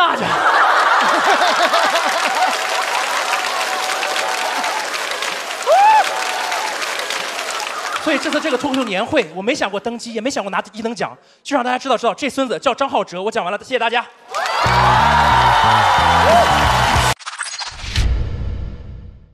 Hello， 大家好，我是张浩哲。那个大哥不是我，要是我的话，我会直接亲上去的。哎，言归正传啊，我今天来聊聊我的大学生活。我大学是在美国上的，但其实我这个留学生挺水的。我高中没好好学习，净跟同桌聊天了，就不管谁坐在我旁边，我能给他逗乐了。后来在我旁边安排了个结巴，我都给他治好了。就后来在托福培训班又治好了几个结巴以后啊，120分的托福考了57，但是我一点都不担心啊。就学语言是需要语言环境的，我刚到美国立马就学会了手语。你知道吗？真的，在美国有很长一段时间，我都不能确定自己点的食物到底叫什么，因为他们有一个统一的名字叫 This One。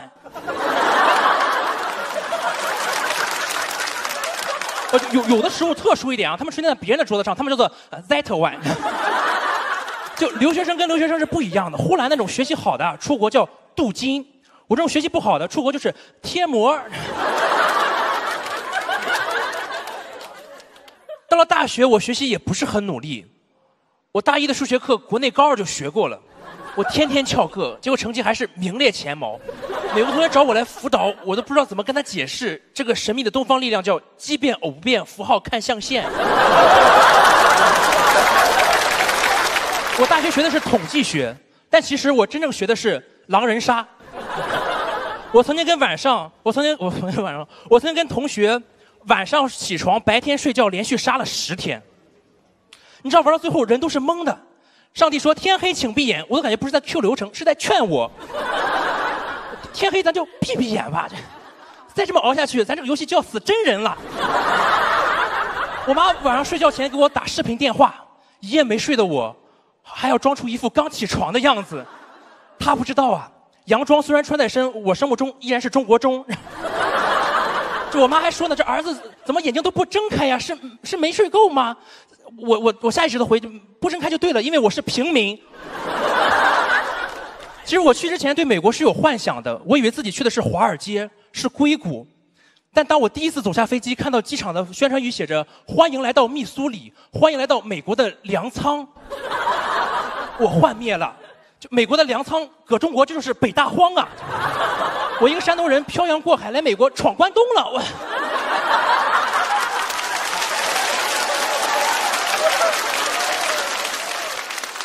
那个机场又小又破，我都怀疑那个机场啊是火车站改的，而且还不是上海虹桥那种火车站，而是那种詹天佑在光绪年间建的那种火车站。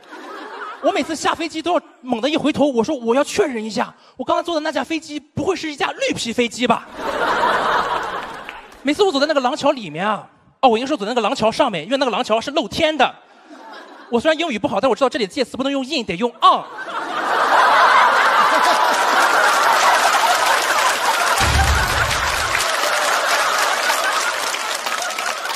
每次我 walking on the 廊桥啊，夏天的风 blow in my face。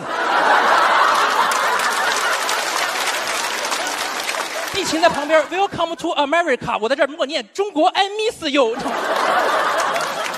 我虽然学习不是很努力，但是我一直有在努力的送外卖，勤工俭学嘛，农业州嘛，植被多，野生动物也多，路上真的全是路。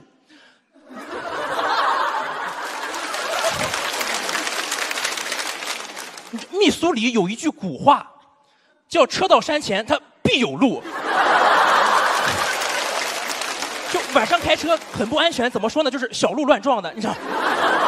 而且你别看我5大3粗的，说自己是李逵，晚上真害怕，把我李逵脸都吓白了。而且还有一个节日叫万圣节，哎呦，那天晚上送外卖，那真是地狱空荡荡，魔鬼在人间。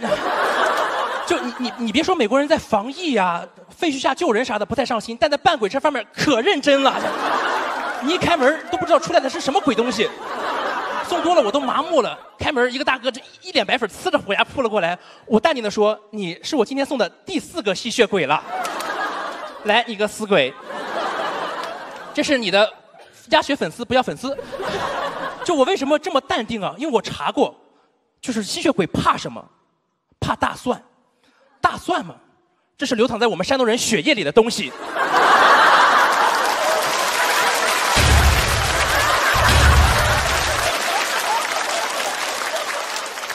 其实留学生没什么了不起的，大家都是普通人。有的人拿这个夸我，我都很羞愧；还有人拿这个炫耀，我一眼就能识破他在装蒜。因为我刚才说了嘛，蒜这玩意儿，那是流淌在我血液里的东西。好，谢谢大家，我是张哲。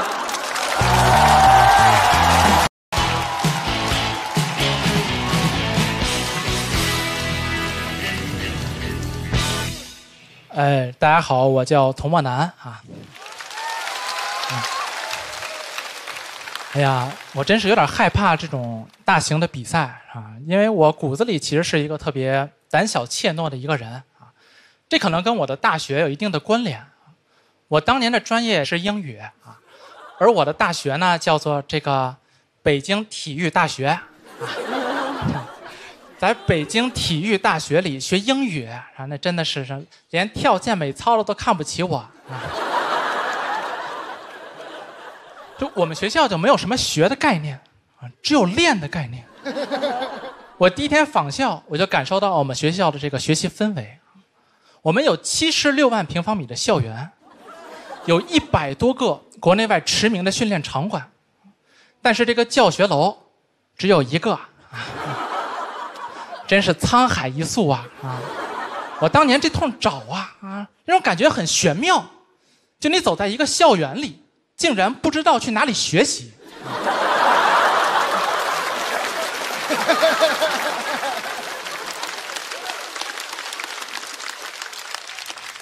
我也不太好意思问，我说那个教学楼在哪儿啊？对面说同学，你去那里干什么？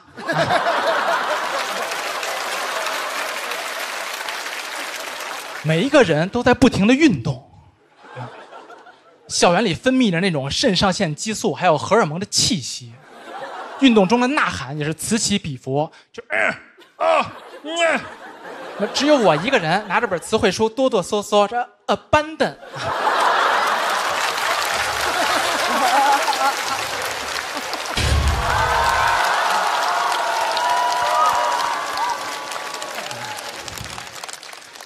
媒体有一个好处啊，就是塑造了我现在这种谦逊温和的品格啊。就有时候你走在一个校园里，发现自己谁都打不过啊，哎，人也就不由自主变得温顺有礼了起来啊。真是人性的温床啊！那4年，我是一天比一天有礼貌啊，每天在学校里就是嘘寒问暖，助人为乐。其他同学也很诧异，说这奥运会也过去1年多了，怎么这还有志愿者呀？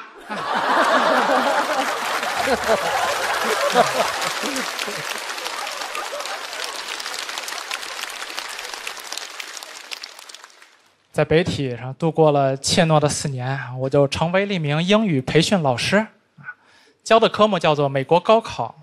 就这个职业，也经常让我感到惶恐，因为我要陪着我学生一起去美国参加考试。美国这个治安，可能你们也知道啊，就我跟我学生一起走在纽约的街头，真的是走出了一种羊入虎口的感觉。因为我学生实在是有点过于天真和殷实了。就那一身奢侈的品牌，从头到脚那夺目的大 logo， 然后拎着个箱子还是跟潮牌联名的，我真的吓坏了。我感觉那个流浪汉眼睛都开始冒绿光了。我说你这个普拉达的毛背心要是不能防弹，你就不要穿了呀。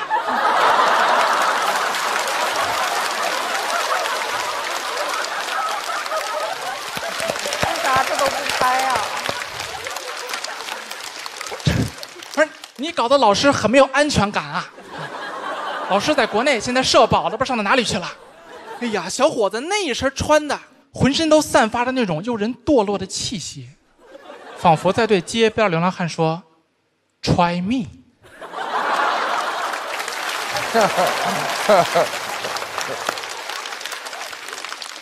Try me, I have all you need. Just try me. 就流浪汉都有点纠结了，说：“哎，这不会有点太 easy money 了吧？”最后还是一个玩说唱的大哥走过来对我俩下手了，那很委婉。他说他是一个 rapper， 他在做他的 demo。他的名字叫做 Lil Martin，Lil Martin 啊，你一听就是个很街头的名字。他掏出来2张盘，问我俩的姓名，又写上一些祝福的话语。突然间神色一变，一张盘20美金，不给不行，就名字都已经给你写好了啊！我一下就知道完蛋了，我说这真的擦不下去了吗，哥哥？啊、但是在那一刻，我又明白了一个真相，就是你如果足够天真和懵懂，哎，你就能够战胜你的怯懦。因为你真的什么都感觉不出来啊！我学生满脸欣喜说：“老师，你看多么动人的街头艺术家啊，多么美好的纪念品。”然后他竟然问了一个那个说唱大哥，我估计他踏入强卖这行以来第一次听到的一个问句 ：“How many do you have？”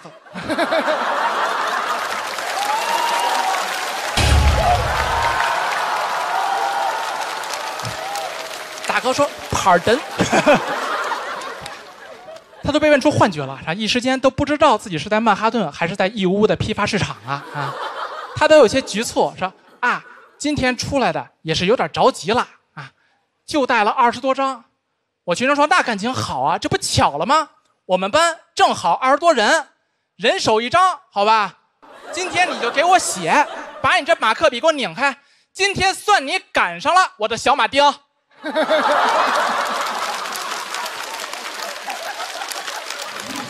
不拍呢？给我写，先写给我女朋友 Jennifer。Dear Jennifer, I will love you forever 啊！哎，怎么这个 forever 还不会拼啊 ？Forever， 你们这个说唱歌手也得加上文化修养，好吧？接着写 ，Dear Maria 啊 ，I know you are Jennifer's friend, but May I have a dinner with you？ 接着写李小亮 ，Your 球鞋 is fake。谢谢大家，我是童木兰，谢谢大家。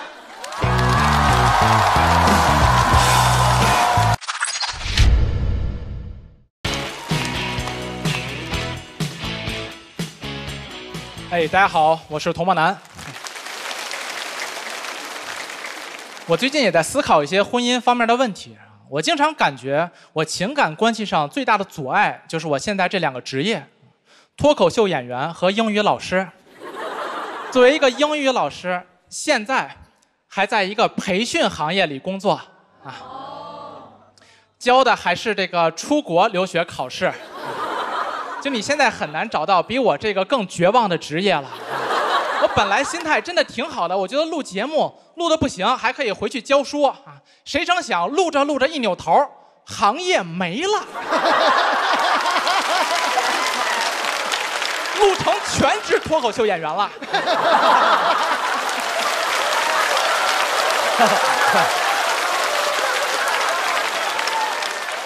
作为一个脱口秀演员，我们这个工作属性也很倒霉，就每个周末节假日我们都要演出，和女朋友基本休息不到一起啊。我女朋友都很诧异，说莫南，就跟你在一起，我才第一次知道，就一个人啊，竟然可以在没有钱也没有事业的同时，还没有时间。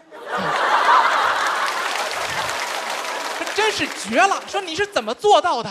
竟然能够在所有短板一应俱全的同时，每一块还都短得这么歇斯底里。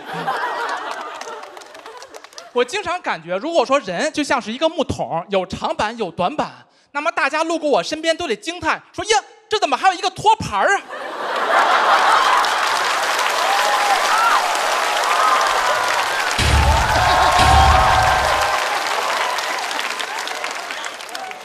我就纳闷儿啊，为什么人的优点往往鱼和熊掌不可兼得，但是缺点竟然可以一点排异反应都没有，很容易就做到五毒俱全啊！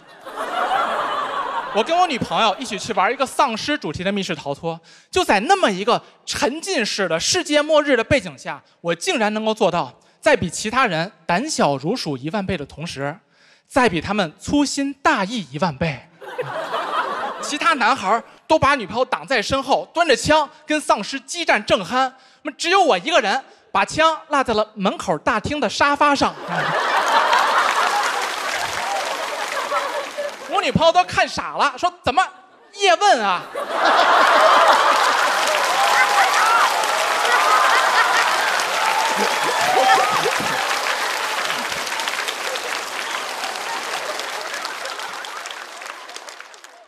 丧尸奔涌出来啊，给我逼到墙角，看到我手里空空如也，他都给整不会了。因为我得把他杀死，这个剧情才能够推进下去。搞得大哥比我还着急呀！我俩面面相觑，他都开始说人话了。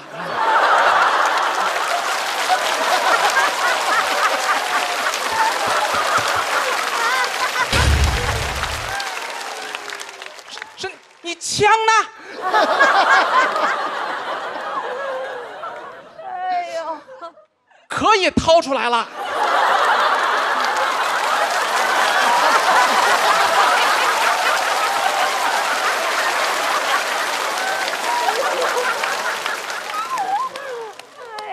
看看是不是在那兜里呢？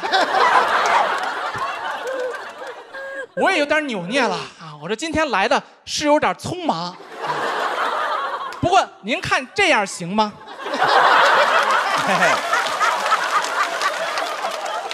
噗噗。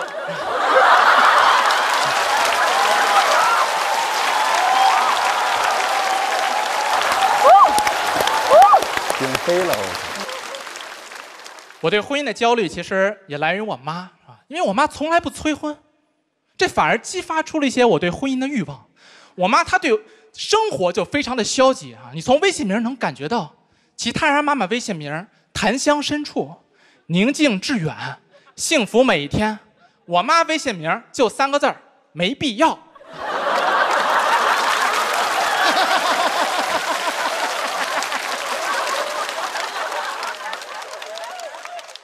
AKA no need。说莫南你就没必要结婚，结了婚还怎么心无旁骛的给妈妈养老啊？就住在家里，到时候你爸也退休了，他洗衣服你做饭，2个巨婴都在家里给我玩这个乌鸦反哺，好吧？养尊处优这么些年，也该补上劳动这一课了。It is your turn。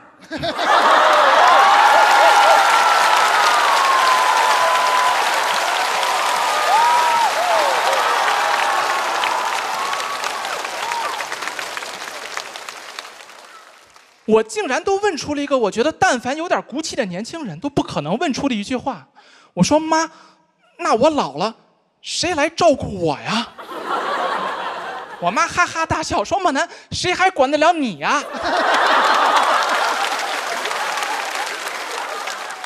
实在不放心你走我前面也行。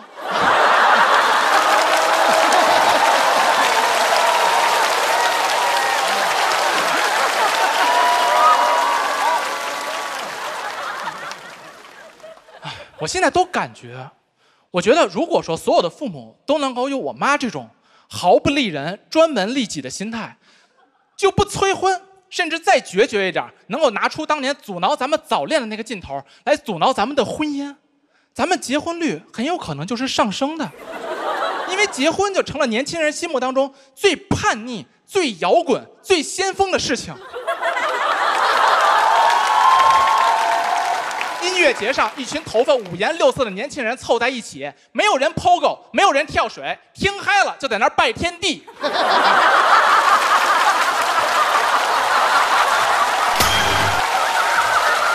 就在那儿哭呀 ！Are you ready？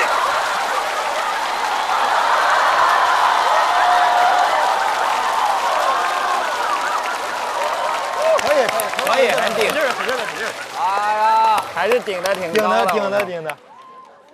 其中一个大哥腰杆挺直，掏出一个结婚证，旁边人都吓坏了，说：“呀，这东西现在可是很难搞到的呀。”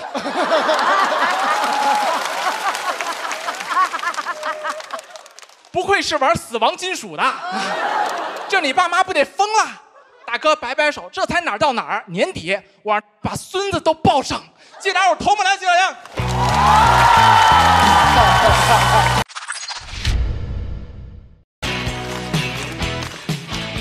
大家好，我是童漠男。我经常感觉，其实咱们每一个人都特别的焦虑。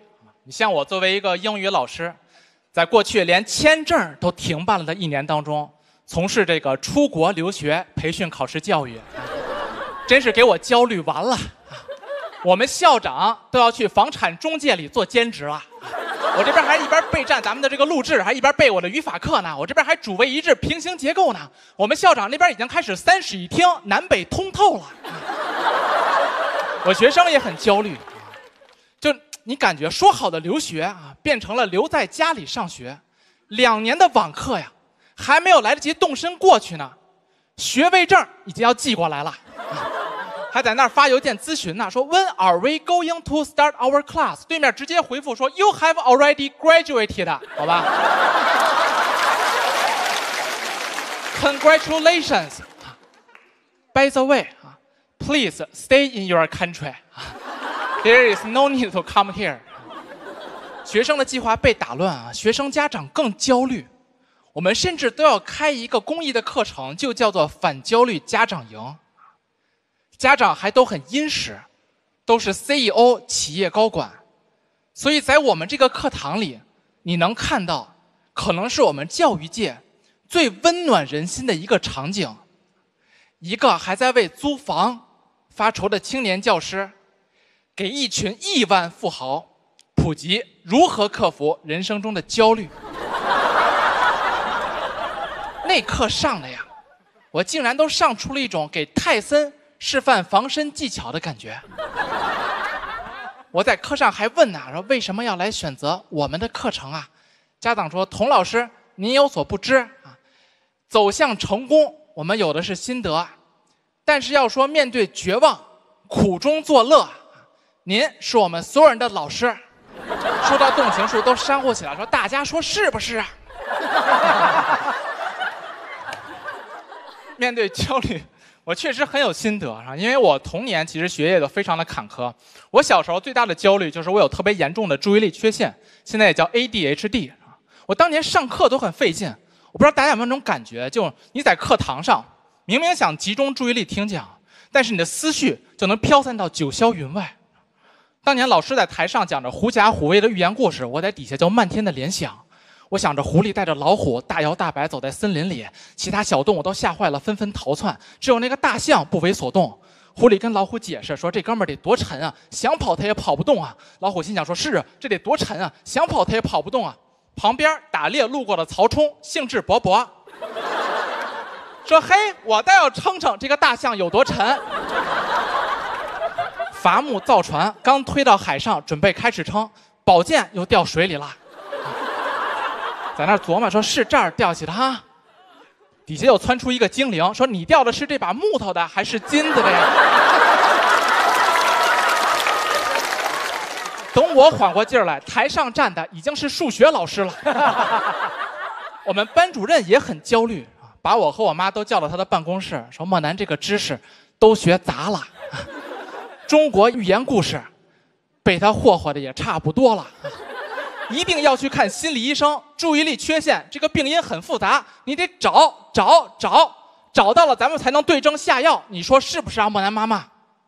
我妈一个机灵说：“抱歉，老师，您刚才说了什么？”老师在那儿，说来也巧，找着了。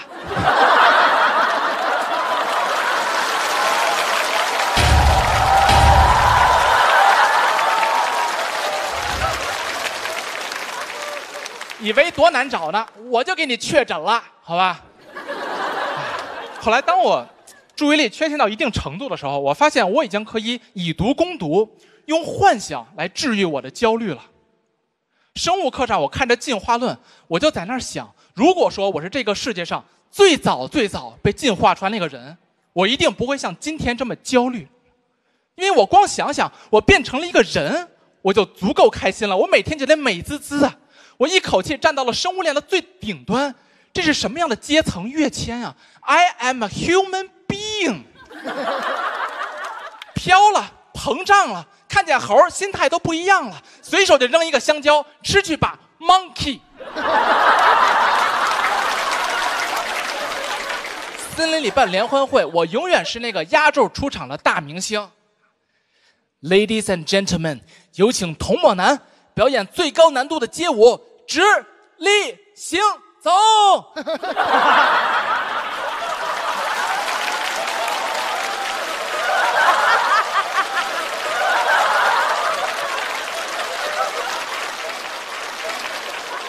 那个时候啊，我相信我内心一定只有一个想法啊，我就要心满意足的做个人啊！谢谢大家，我是童漠男，谢谢大家。大家好，我是彩玲，我来自一个名城铁岭。我身边很多人鼓励我上脱口秀大会，尤其是我老公，跟我说：“你看，同样是铁岭女孩，那个李雪琴不是挺火的吗？”我说：“我结婚了，人雪琴是单身，她可以在节目里边炒 CP， 你不知道脱口秀演员就喜欢炒 CP 吗？”我老公说：“咱俩可以离婚呢。”你不知道脱口秀演员也喜欢离婚吗？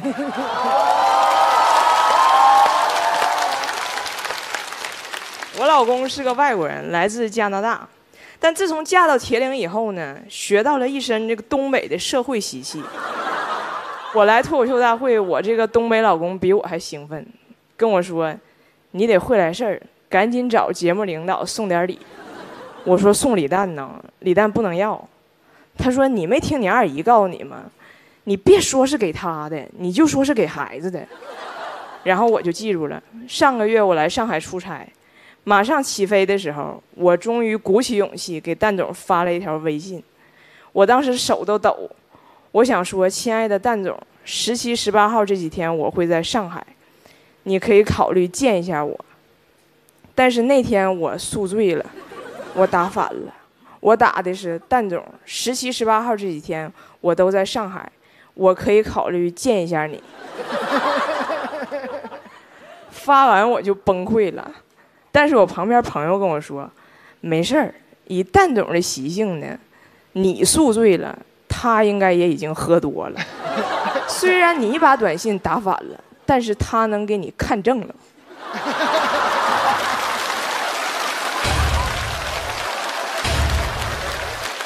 许久，蛋总回复了我：“我在出差，你先不用考虑。”谢谢大家，我是彩玲。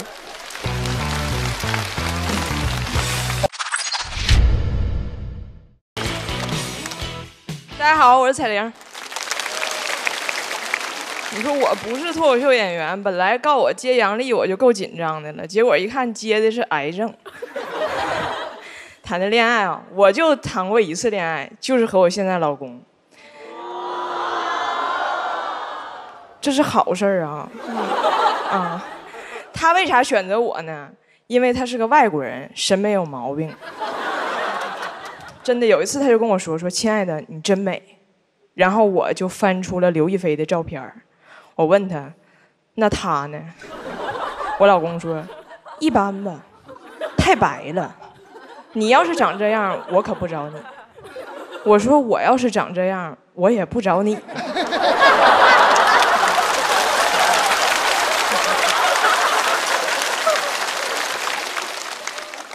我比刘亦菲好看这个事儿上铁岭热搜了，很多人听说她的这个事儿都来嘲笑她的眼光，但是我老公无比坚定地说：“你们不要嘲笑我，我没有错，我只是不一样。”后来我们发现，他不光审美，他啥事儿都不一样。他第一次来跟我家人吃饭，第一次来东北饭店，第一次用电动转桌，他就相中了眼前的锅包肉，刚要夹。桌子转起来，锅包肉走了。我看他眉头一皱，我以为他能等这锅包肉再转回来，没想到他拎起他的盘子，跟桌就跑了。我妈以为他要来敬酒呢，他看我妈站起来，以为我妈要跟他一起追呢。那天那顿饭呢？锅包肉到哪他到哪，他还不咋会用筷子，好不容易追上了，没等夹起来呢，又转走了，没吃着猪肉，光看猪跑了。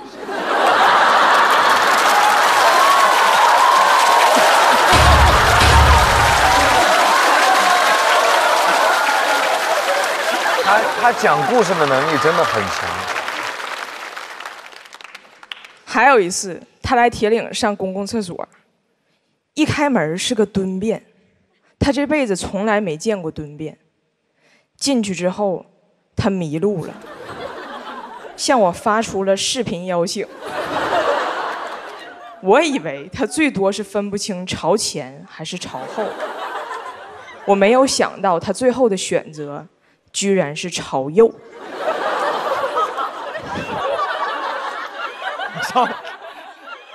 你以为我会纠正他吗？不，我没有那么爱他。然后他就问我，接下来我怎么办？我说接下来你蹲下去。他说我不会蹲。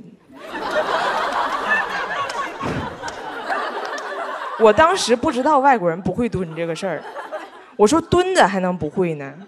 双腿弯曲，重心下沉到极致。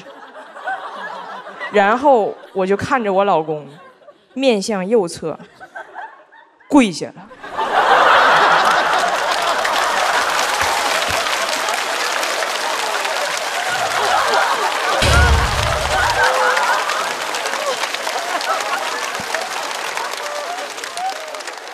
我说你上个厕所咋整这么虔诚呢？然后他就在那儿捣鼓，这种蹲法我可怎么保证裤子的卫生？中国人是怎么做到的呢？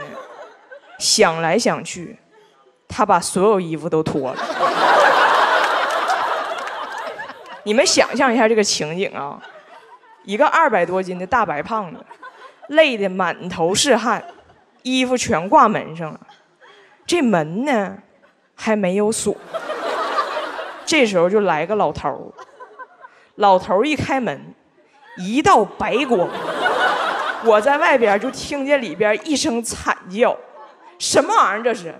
谁在厕所堆雪人？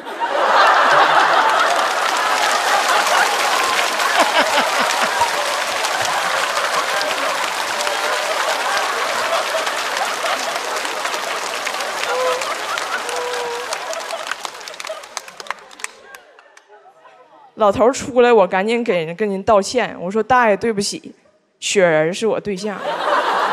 老头说啊，那差不多赶紧结婚吧，再等雪人该化了。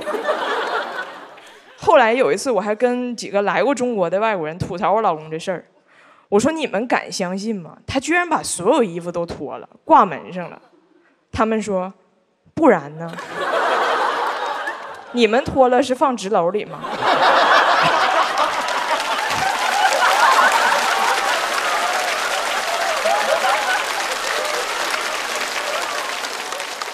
我才知道他们也脱，他们也挂门上，但是只有我老公朝右。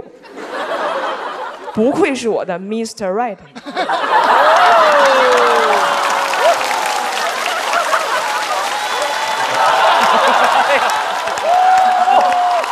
哇，这连票比谁高？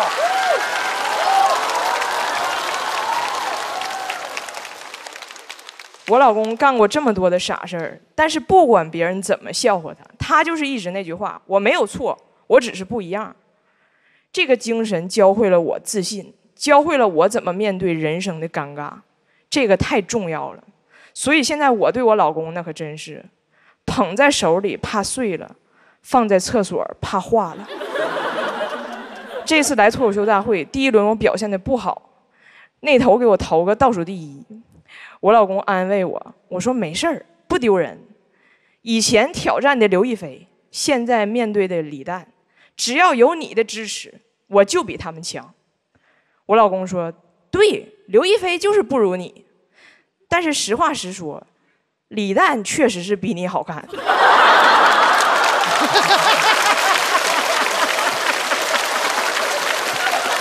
谢大家，我彩玲。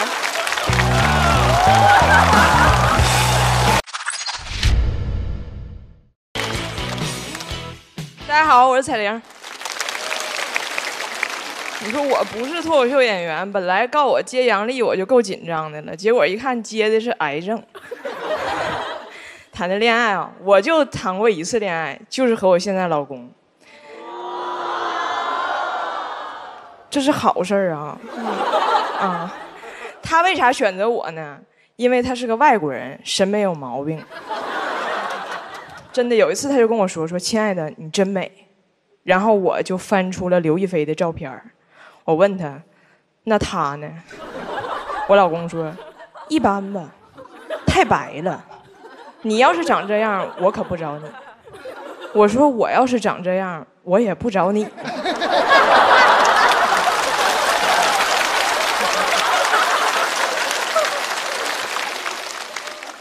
我比刘亦菲好看这个事儿上铁岭热搜了，很多人听说她的这个事儿都来嘲笑她的眼光，但是我老公无比坚定地说：“你们不要嘲笑我，我没有错，我只是不一样。”后来我们发现，他不光审美，他啥事儿都不一样。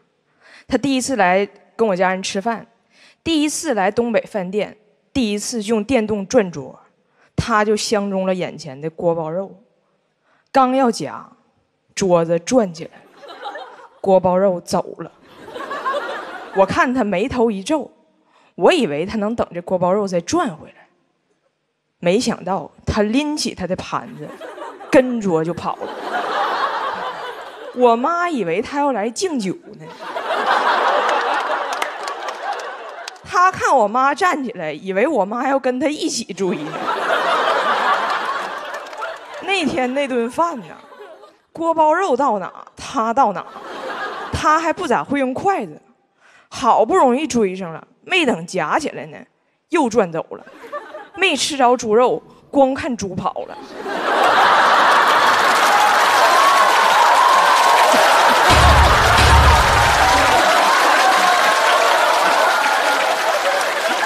他讲故事的能力真的很强。还有一次，他来铁岭上公共厕所，一开门是个蹲便，他这辈子从来没见过蹲便。进去之后，他迷路了，向我发出了视频邀请。我以为他最多是分不清朝前还是朝后，我没有想到他最后的选择居然是朝右。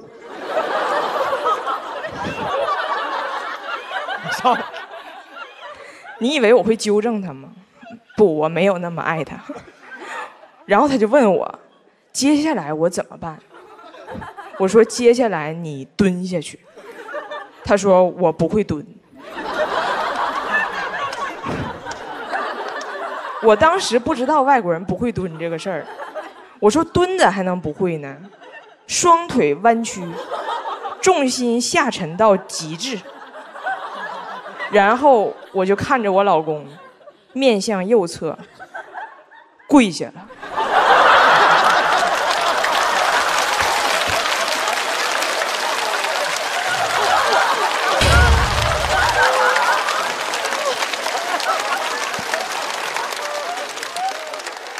我说你上个厕所咋整这么虔诚呢？然后他就在那儿捣鼓，这种蹲法我可怎么保证裤子的卫生？中国人是怎么做到的呢？想来想去，他把所有衣服都脱了。你们想象一下这个情景啊，一个200多斤的大白胖子，累得满头是汗，衣服全挂门上了，这门呢还没有锁。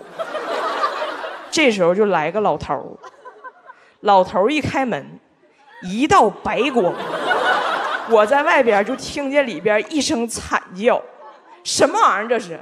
谁在厕所堆雪人？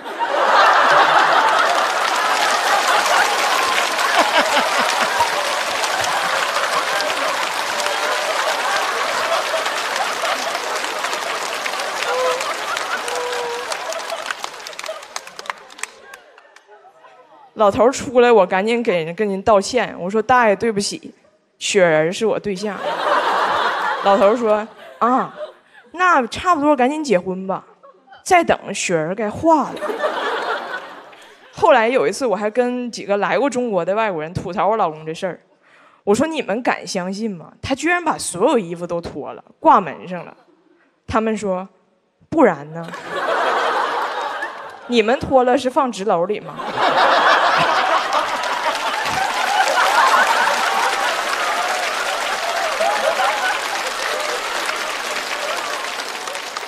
我才知道他们也脱，他们也挂门上，但是只有我老公朝右。不愧是我的 Mr. Right。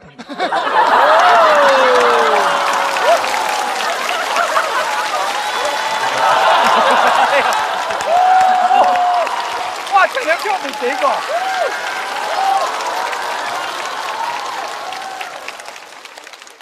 我老公干过这么多的傻事儿，但是不管别人怎么笑话他，他就是一直那句话：我没有错，我只是不一样。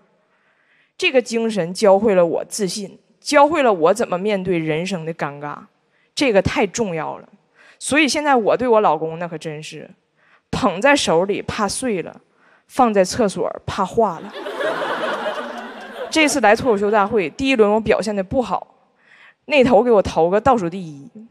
我老公安慰我，我说没事儿，不丢人。以前挑战的刘亦菲，现在面对的李诞，只要有你的支持，我就比他们强。我老公说，对，刘亦菲就是不如你，但是实话实说，李诞确实是比你好看。谢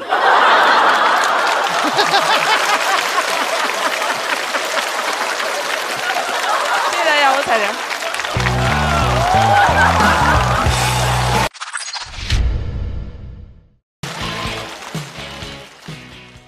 大家好，我是彩玲。我老公是个外国人，他刚来中国的时候看不懂汉语，也不懂中国文化。他第一次送我花是一束明艳的黄菊花。刚开始那时候我俩刚交往，我没好意思跟他解释。但是他送了我2个月的黄菊花，有的时候黄菊花的外边还有一圈白菊花。我收着花，我都不知道往哪放，放桌上，桌上不敢放吃的，放墙根儿，墙上不敢挂照片。有一天我实在忍不住了，我就问他，我说这花店的老板他就不推荐点别的款式吗？他说他推荐了，他推荐的那个花后边有个架子，自己能支在哪儿。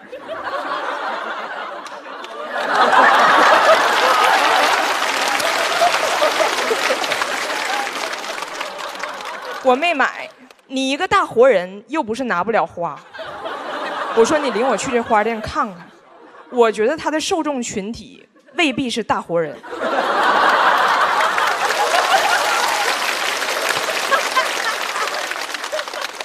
到了地址没有花店，这个店它都没有名儿，就叫兽医花圈。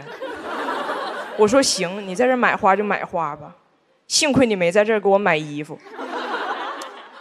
我老公说这儿没有你的号。我说我懂了，咱俩走吧。我老公说来都来了，进去打个招呼。进去他就跟老板说，老板我又来了，这就是我女朋友。那可能是卖花圈的人第一次碰到收花的人，亲自上门取货。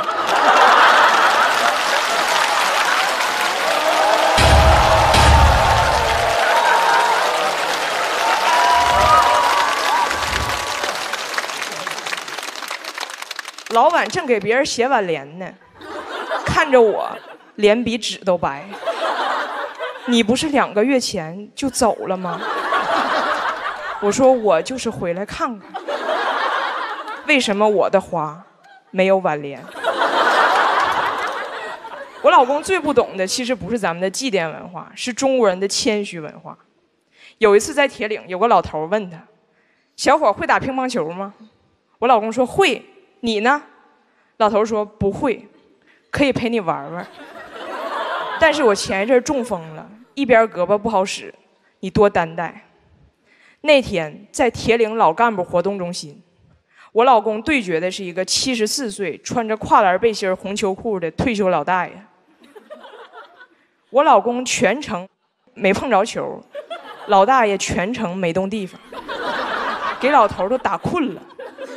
老头说你倒是接呀，我老公说你也不让我接呀，我老公说你倒是动啊，老头说你也不用我动啊。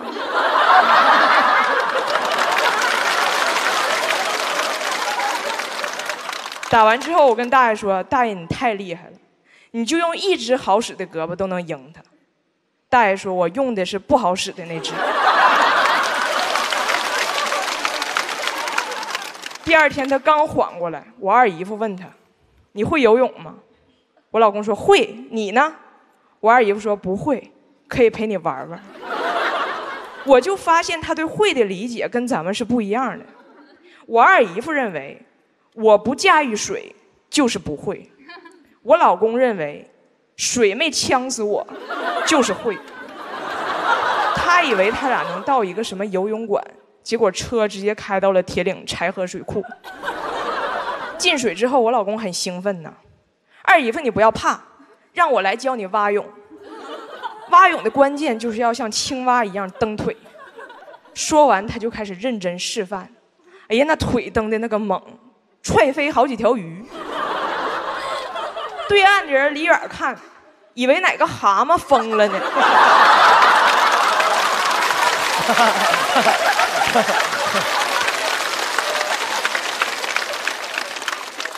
示范之后一抬头，他游出20米，我二姨夫已经游到了水库中央，还得停下来飘着等他。好不容易等我老公游到水中央，差点没累死，就等着啥时候折返呢。没想到我二姨夫轻松地飘在水面上，开启了聊天模式。你们加拿大人口一直不多呀？我老公说咱俩再唠还得少一个。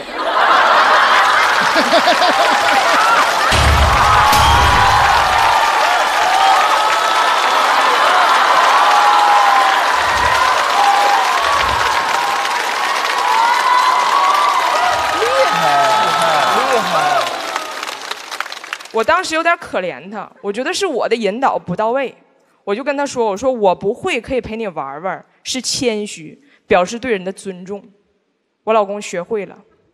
后来一次非常偶然的机会，因为我一个朋友工作的原因，他见到了他的偶像成龙大哥。见到大哥，他激动的都哭了。大哥，我太喜欢你了，你所有电影我都看，你所有动作我都模仿。大哥说：“那你会功夫？”我老公说：“不会，可以陪你玩玩。”